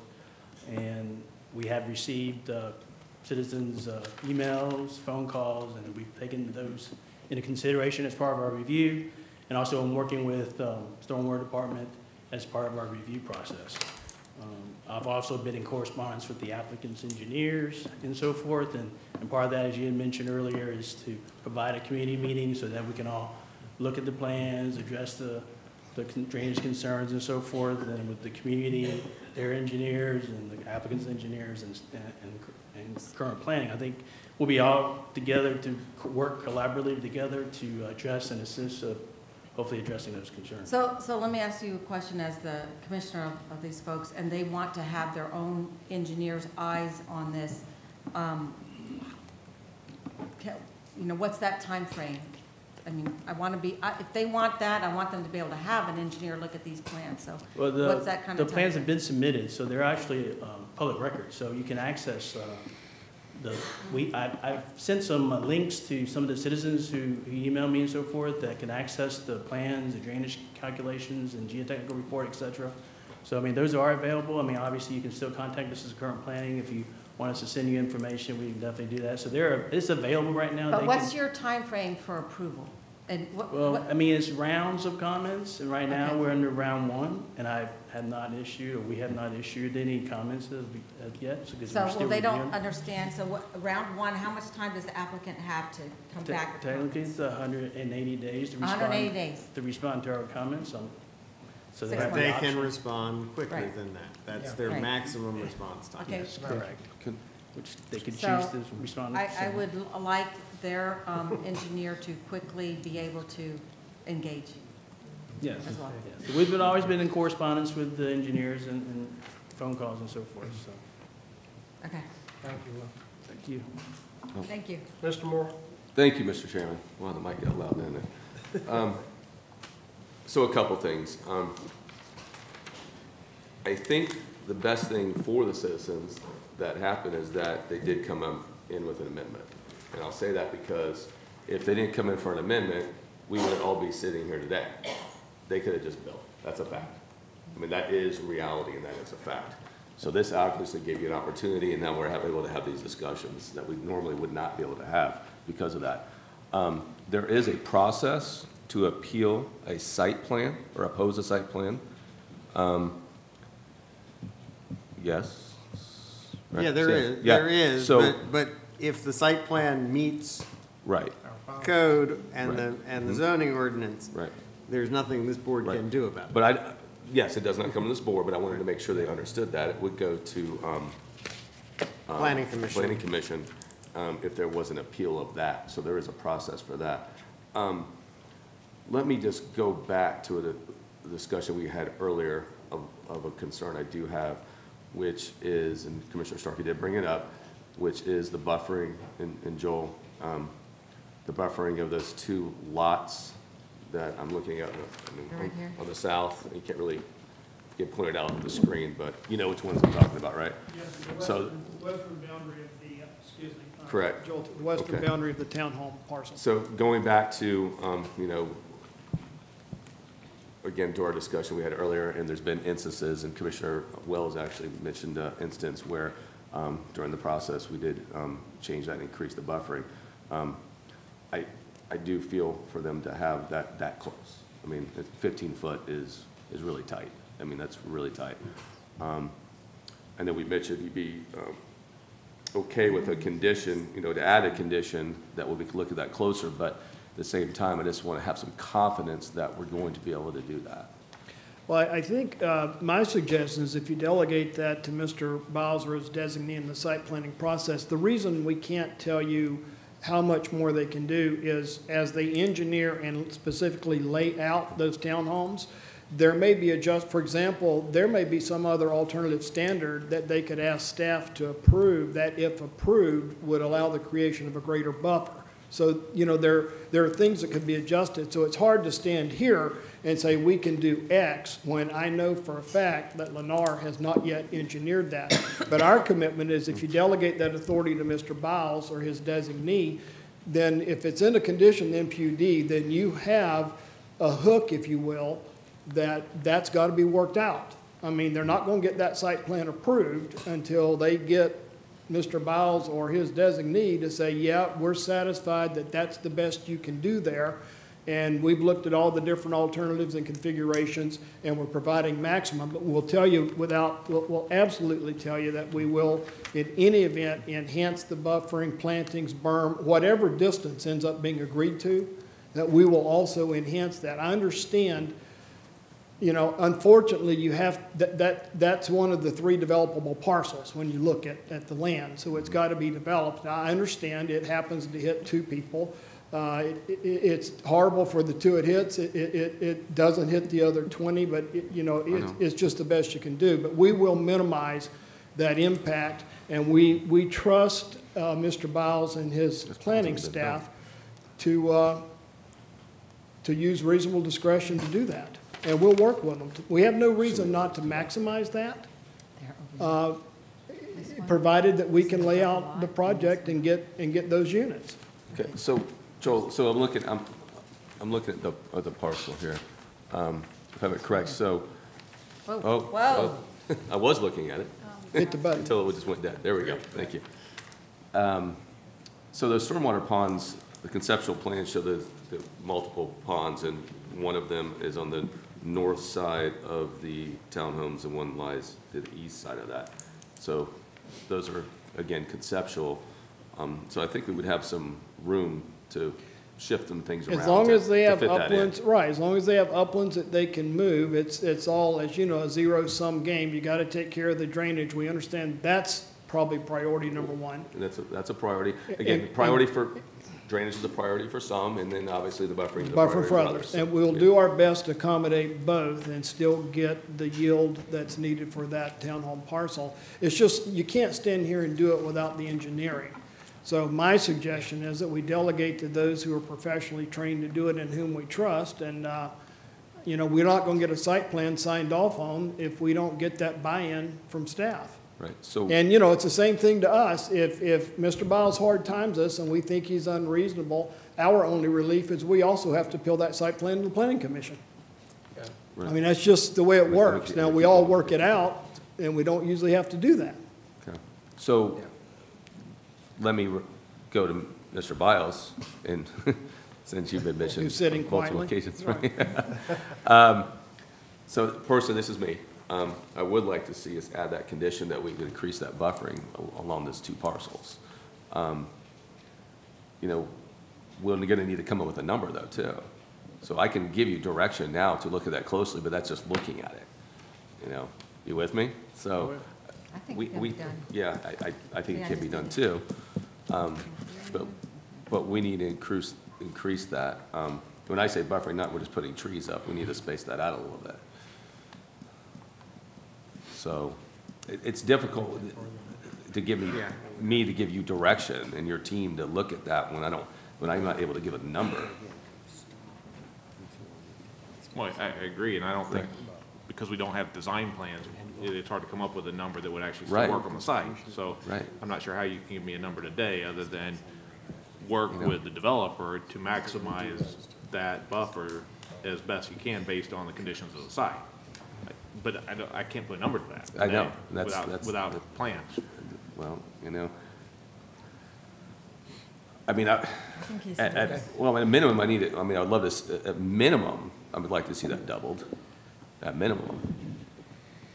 But, you know, Joe, I'm gonna, you know, and to the applicant, I'm gonna have to throw a number out and then say at least a minimum to make that a condition, or it's not a true condition. Right. So, Mr. Chairman, members of the board, the chief assistant has drafted a condition that the applicant hasn't seen, but since we still have rebuttal for the applicant, I'm sure he'll note his displeasure if it's not something he can live with. The applicant agrees to provide additional buffering along the western boundary of the MPUD adjacent to the two existing homes as determined by the county administrator or designee at the time of PSP/PDP approval. The applicant agrees to submit a buffering plan for the western boundary to the owners of the two existing homes for comments at least 60 days prior to the date of PSP/PDP approval. And there's another condition that we have drafted. Mr. Sexton, I'm sorry, and comments from the homeowners? Yes. You said, Yeah, well, I'm asking, I'm For clarifying. comments, at least 60 days prior to the date of approval. This one, I did get printed out so that you can take a look at it.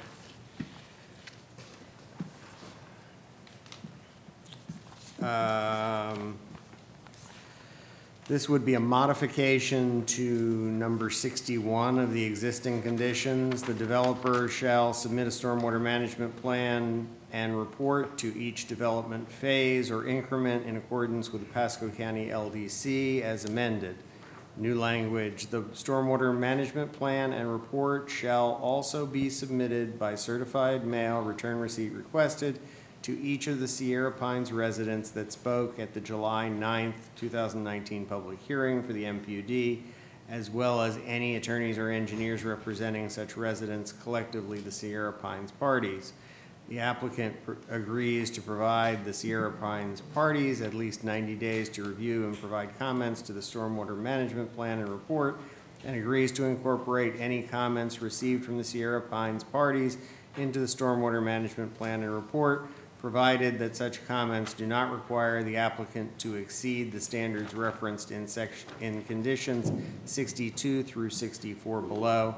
Plans shall be approved by the county prior to or simultaneously with the application for PSP or PDP review for the development phase/increment in question. No design for individual increment/phase prior to the or portion of an increment of phase shall be dependent upon ultimate construction of the future increments/phases unless the interim design for the drainage is approved by the zoning and site development department. No, this Yeah. has to do Yeah. with making sure their engineer has. So there were No, I two understand. different things Do he we have the agreed other to is, No, he yeah. didn't type it up. Oh, okay. And they're huddling right back there. Oh, the other one, You guys want to see this? You want to see it, Joe? Oh, that's It's to print that one. Or just email it to me real quick. Okay. I got to run to the restroom. Mr. Steinschneider? Yes. In the Florida code, is it a 25-year storm that they have to protect, hold water for? I would ask Mr. Carey or Mr. Poon to confirm, but I believe it's a 25-year storm event that SWIFMUD requires design and. You have to come to the mic, I'm sorry. we have to record you. Donald Carey, Public Works. In an open basin, which is characteristic of this neighborhood, the SWIFMUD requires that stormwater discharges not exceed in the post-development in a 25-year design event that found in the pre-development case. So 25-year. 25-year. And in the And that's the past. flows. What's that? That's the flow, that's not Mhm. the volume. Okay. If we did a 100-year event, would these people be much better protected or not as much because it's an open basin? They'd be better protected if you required a 100-year event. It'd be even more better protected, if I can say more better, if it required that the discharge, not just the flow, not exceed the pre-development case. This is a very sluggish watershed. Water has trouble getting out of the neighborhood. So exactly what would you recommend we do to protect them better? The 100-year event for stormwater events as well as for discharge?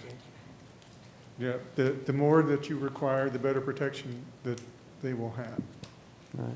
Right. A basin of But that- special concern, for instance, would it go even beyond what you've just mentioned? Correct. Okay. It's too small. It may not be. So let me ask you, when you do that, does that mean you're adding a lot more dirt going up higher to make the roads higher? So if you make those, if you require a more stringent drainage system, are you going to cause the roads to be raised? Is that what you're asking? Well, our road standard right now is you build the road heights to 25-year flood event, right? Residential roads, the level of service is set at a 10-year design event. A 10-year? Yes. Okay, so you're going to ask them to go to 100? No, I think I was what the interested, commissioner so- was driving at was, at what design storm are they required to make their post-development meet the pre-development rates? Not a question as to whether the road should be So built to one level of service or not. don't they by rule or law or whatever the word is, don't they have to not allow more water to come off their property than does now?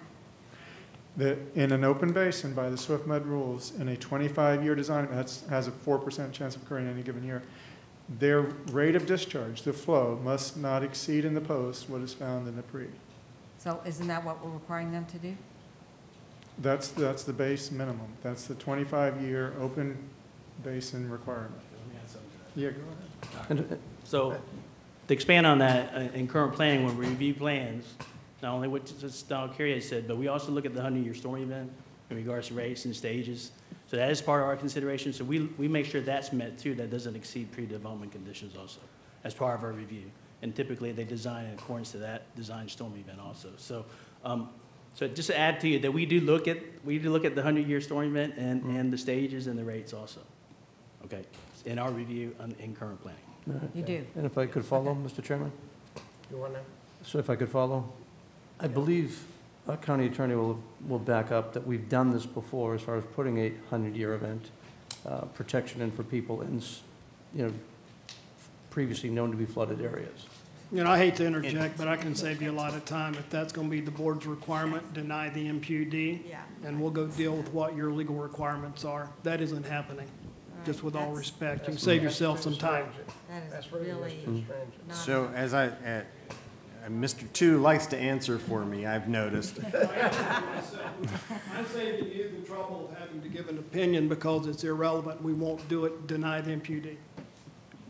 What I had advised the commissioner before was that in a virgin land situation and greenfield development, yes, you have in the past. You have not ever, since I've been county attorney, you've never done that with an entitled project. Okay. Not the 100 here, but we've done 50. We've doubled it. No, not with an entitled project. That's a taking, I think. You got a project that's already been approved. I think that would be a lawsuit. Might want to read that last U.S. Supreme Court decision that came down 2 weeks ago, too, before you do that. Chairman, couple of questions. So, I would like to see it say, and I know our ordinance says that, a lot of the residents only within 500 feet got noticed. So on this, it says Sierra Pine residents that spoke today. I'd like to see all the Sierra Pine residents be noticed, not just the ones that spoke today. And Joel, one thing I did not hear you say, or if I did, I apologize. Are you going to have a community meeting with Yes, these sir. folks before moving? Okay. Yes, sir, and just so you're aware, I checked with Height Design. Their mailing matrix reflects that, in fact, 85 people were sent notices for these hearings. So I can't say who's here and who's not. I understand, yeah. But the certified mailing matrix says 85 people were notified per the county code requirements. Okay. So I don't want the record to reflect that it's 4 or 5 people who raised their hands. I suggest we send the notice to, if someone has the mailing notice for the entire community, we're happy to send it to all. Otherwise, we have the county's notice for the 85 people. But we'll send it to everyone, but someone has to provide us. They can put it on next door. Yeah, someone provides us that information, we'll be happy to send that notice. I'm sure we can get that to you. The only objection I have to draft Mr. Stein-Snyder's, or Mr. Goldstein via Mr. Stein-Snyder, you've reviewed this, our engineer client. We have no problem with the proposed modification to 61. We do respectfully think that 90 days is too long. If they're serious about getting an engineer that needs to be a 30 or 45-day period. You know, while we're going through our first round with the county, they can get them to look at it before we get through the second round. We really need their input. If they want to engage in this, we welcome them, but they need to get serious, hire the engineer, and get him, he can look at these plans and in 30 days tell you what he thinks about them. Staff reviews them that quickly, and they give you their opinions. So I don't know why we should extend that 90. I think 90 is too long. That's going to really slow us down. That's our only comment. 45? But yeah, we can live with a reasonable number. Otherwise, we're fine with exactly these terms. So, Mr. Tu, I don't believe you had the opportunity for rebuttal. Do you have anything? No, sir, I surrender. Just trying to keep. I did a zoning hearing in Colorado last night, flew the red eye back to be here. I'm going on 36 hours, so I might get a little punchy here pretty quick. Thank you. Thank you. Mr. Chairman, so it sounds like we're okay with the, everybody agrees to the one section when it came to the buffering that we spoke about for the two homes. I don't have any objections from the commission or the applicant. We're not gonna, we're good? What? We're good on the buffering? What did they tell me, that was whatever he thinks, or? Read it again. He read it out. Let him. I'm sorry. It's I was okay. trying to deal with You the may have been in the, you may have engineer been of the huddling on the other drainage. condition. The applicant agrees to provide additional buffering along the western boundary of the MPUD adjacent to the two existing homes as determined by the county administrator or designee at the time of PSP/PDP approval. The applicant agrees to submit a buffering plan for the western boundary to the owners of the two existing homes for comments at least 60 days prior to the date of the PSP/PDP approval. I think the same timing issue would be our concern there. Well, this is at least 60. It's giving you more time. Sorry, yeah. It's giving- 45 days on both of those for them to review and get comments back? Are you lessening your time, or are you? Well, he's lessening the I think time. you're lessening your own time. Am I? No. That's what Moore says, I don't know. Wait, oh, wait. No. let's Review time. read it again. Well, no, No, I see. he has to provide it at least 60 days prior to the time that the PSP is approved. So it's the time that those two Yeah. residents get it, so Yeah, we'd it's be not, lessening your time if you Yeah. were saying at least 60. no, he's Yeah. not lessening his time. See, I'm At listening least to him, and 60. he's wrong.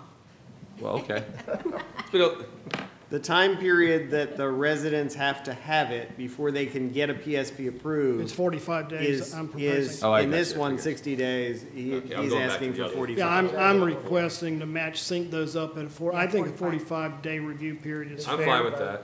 Yeah. And that'll, you know, we basically have to wait 45 days, and that's fine. It's reasonable. It's 15 days. Okay, Thank you. motion? So this is my district, and I'll make the motion to approve with all the new conditions. With the condition second that. Yeah. Have a second? Commissioner Moore seconded. I said, Okay. yeah, as I got stated a with motion and a conditions. second. So what are the conditions again? How much time? Is it 45 days? 45 days Buffering instead and of- engineering. So it's the new conditions as read, except inserting 45 days instead of 90 and 60. Is that what the motion is? Right. Right. Correct. That's Okay. Didn't I say it like that? And You said revised conditions, but I want to make sure it's 45, because what was handed out to you, it says 90, and then he read 60, so it's So it's inserting 45 four- on both. It's Okay, all 45 right. on both. And for the record, the applicant agrees with those conditions. Okay. So I And can't there- argue about them later. And there will be a meeting with the residents. That's Yeah, part of they'll it. take care of that. That's in here. That's in the condition. Okay, I got a motion and a second. All those in favor say aye. Aye. All opposed, like sign. Motion passed. Should we take a, want 213. to take a break while these people leave? No. Everybody, all worked out. I'd rather move on, but it's up to you, Chairman. She's gonna be quick. She's gonna be quick. I don't do that.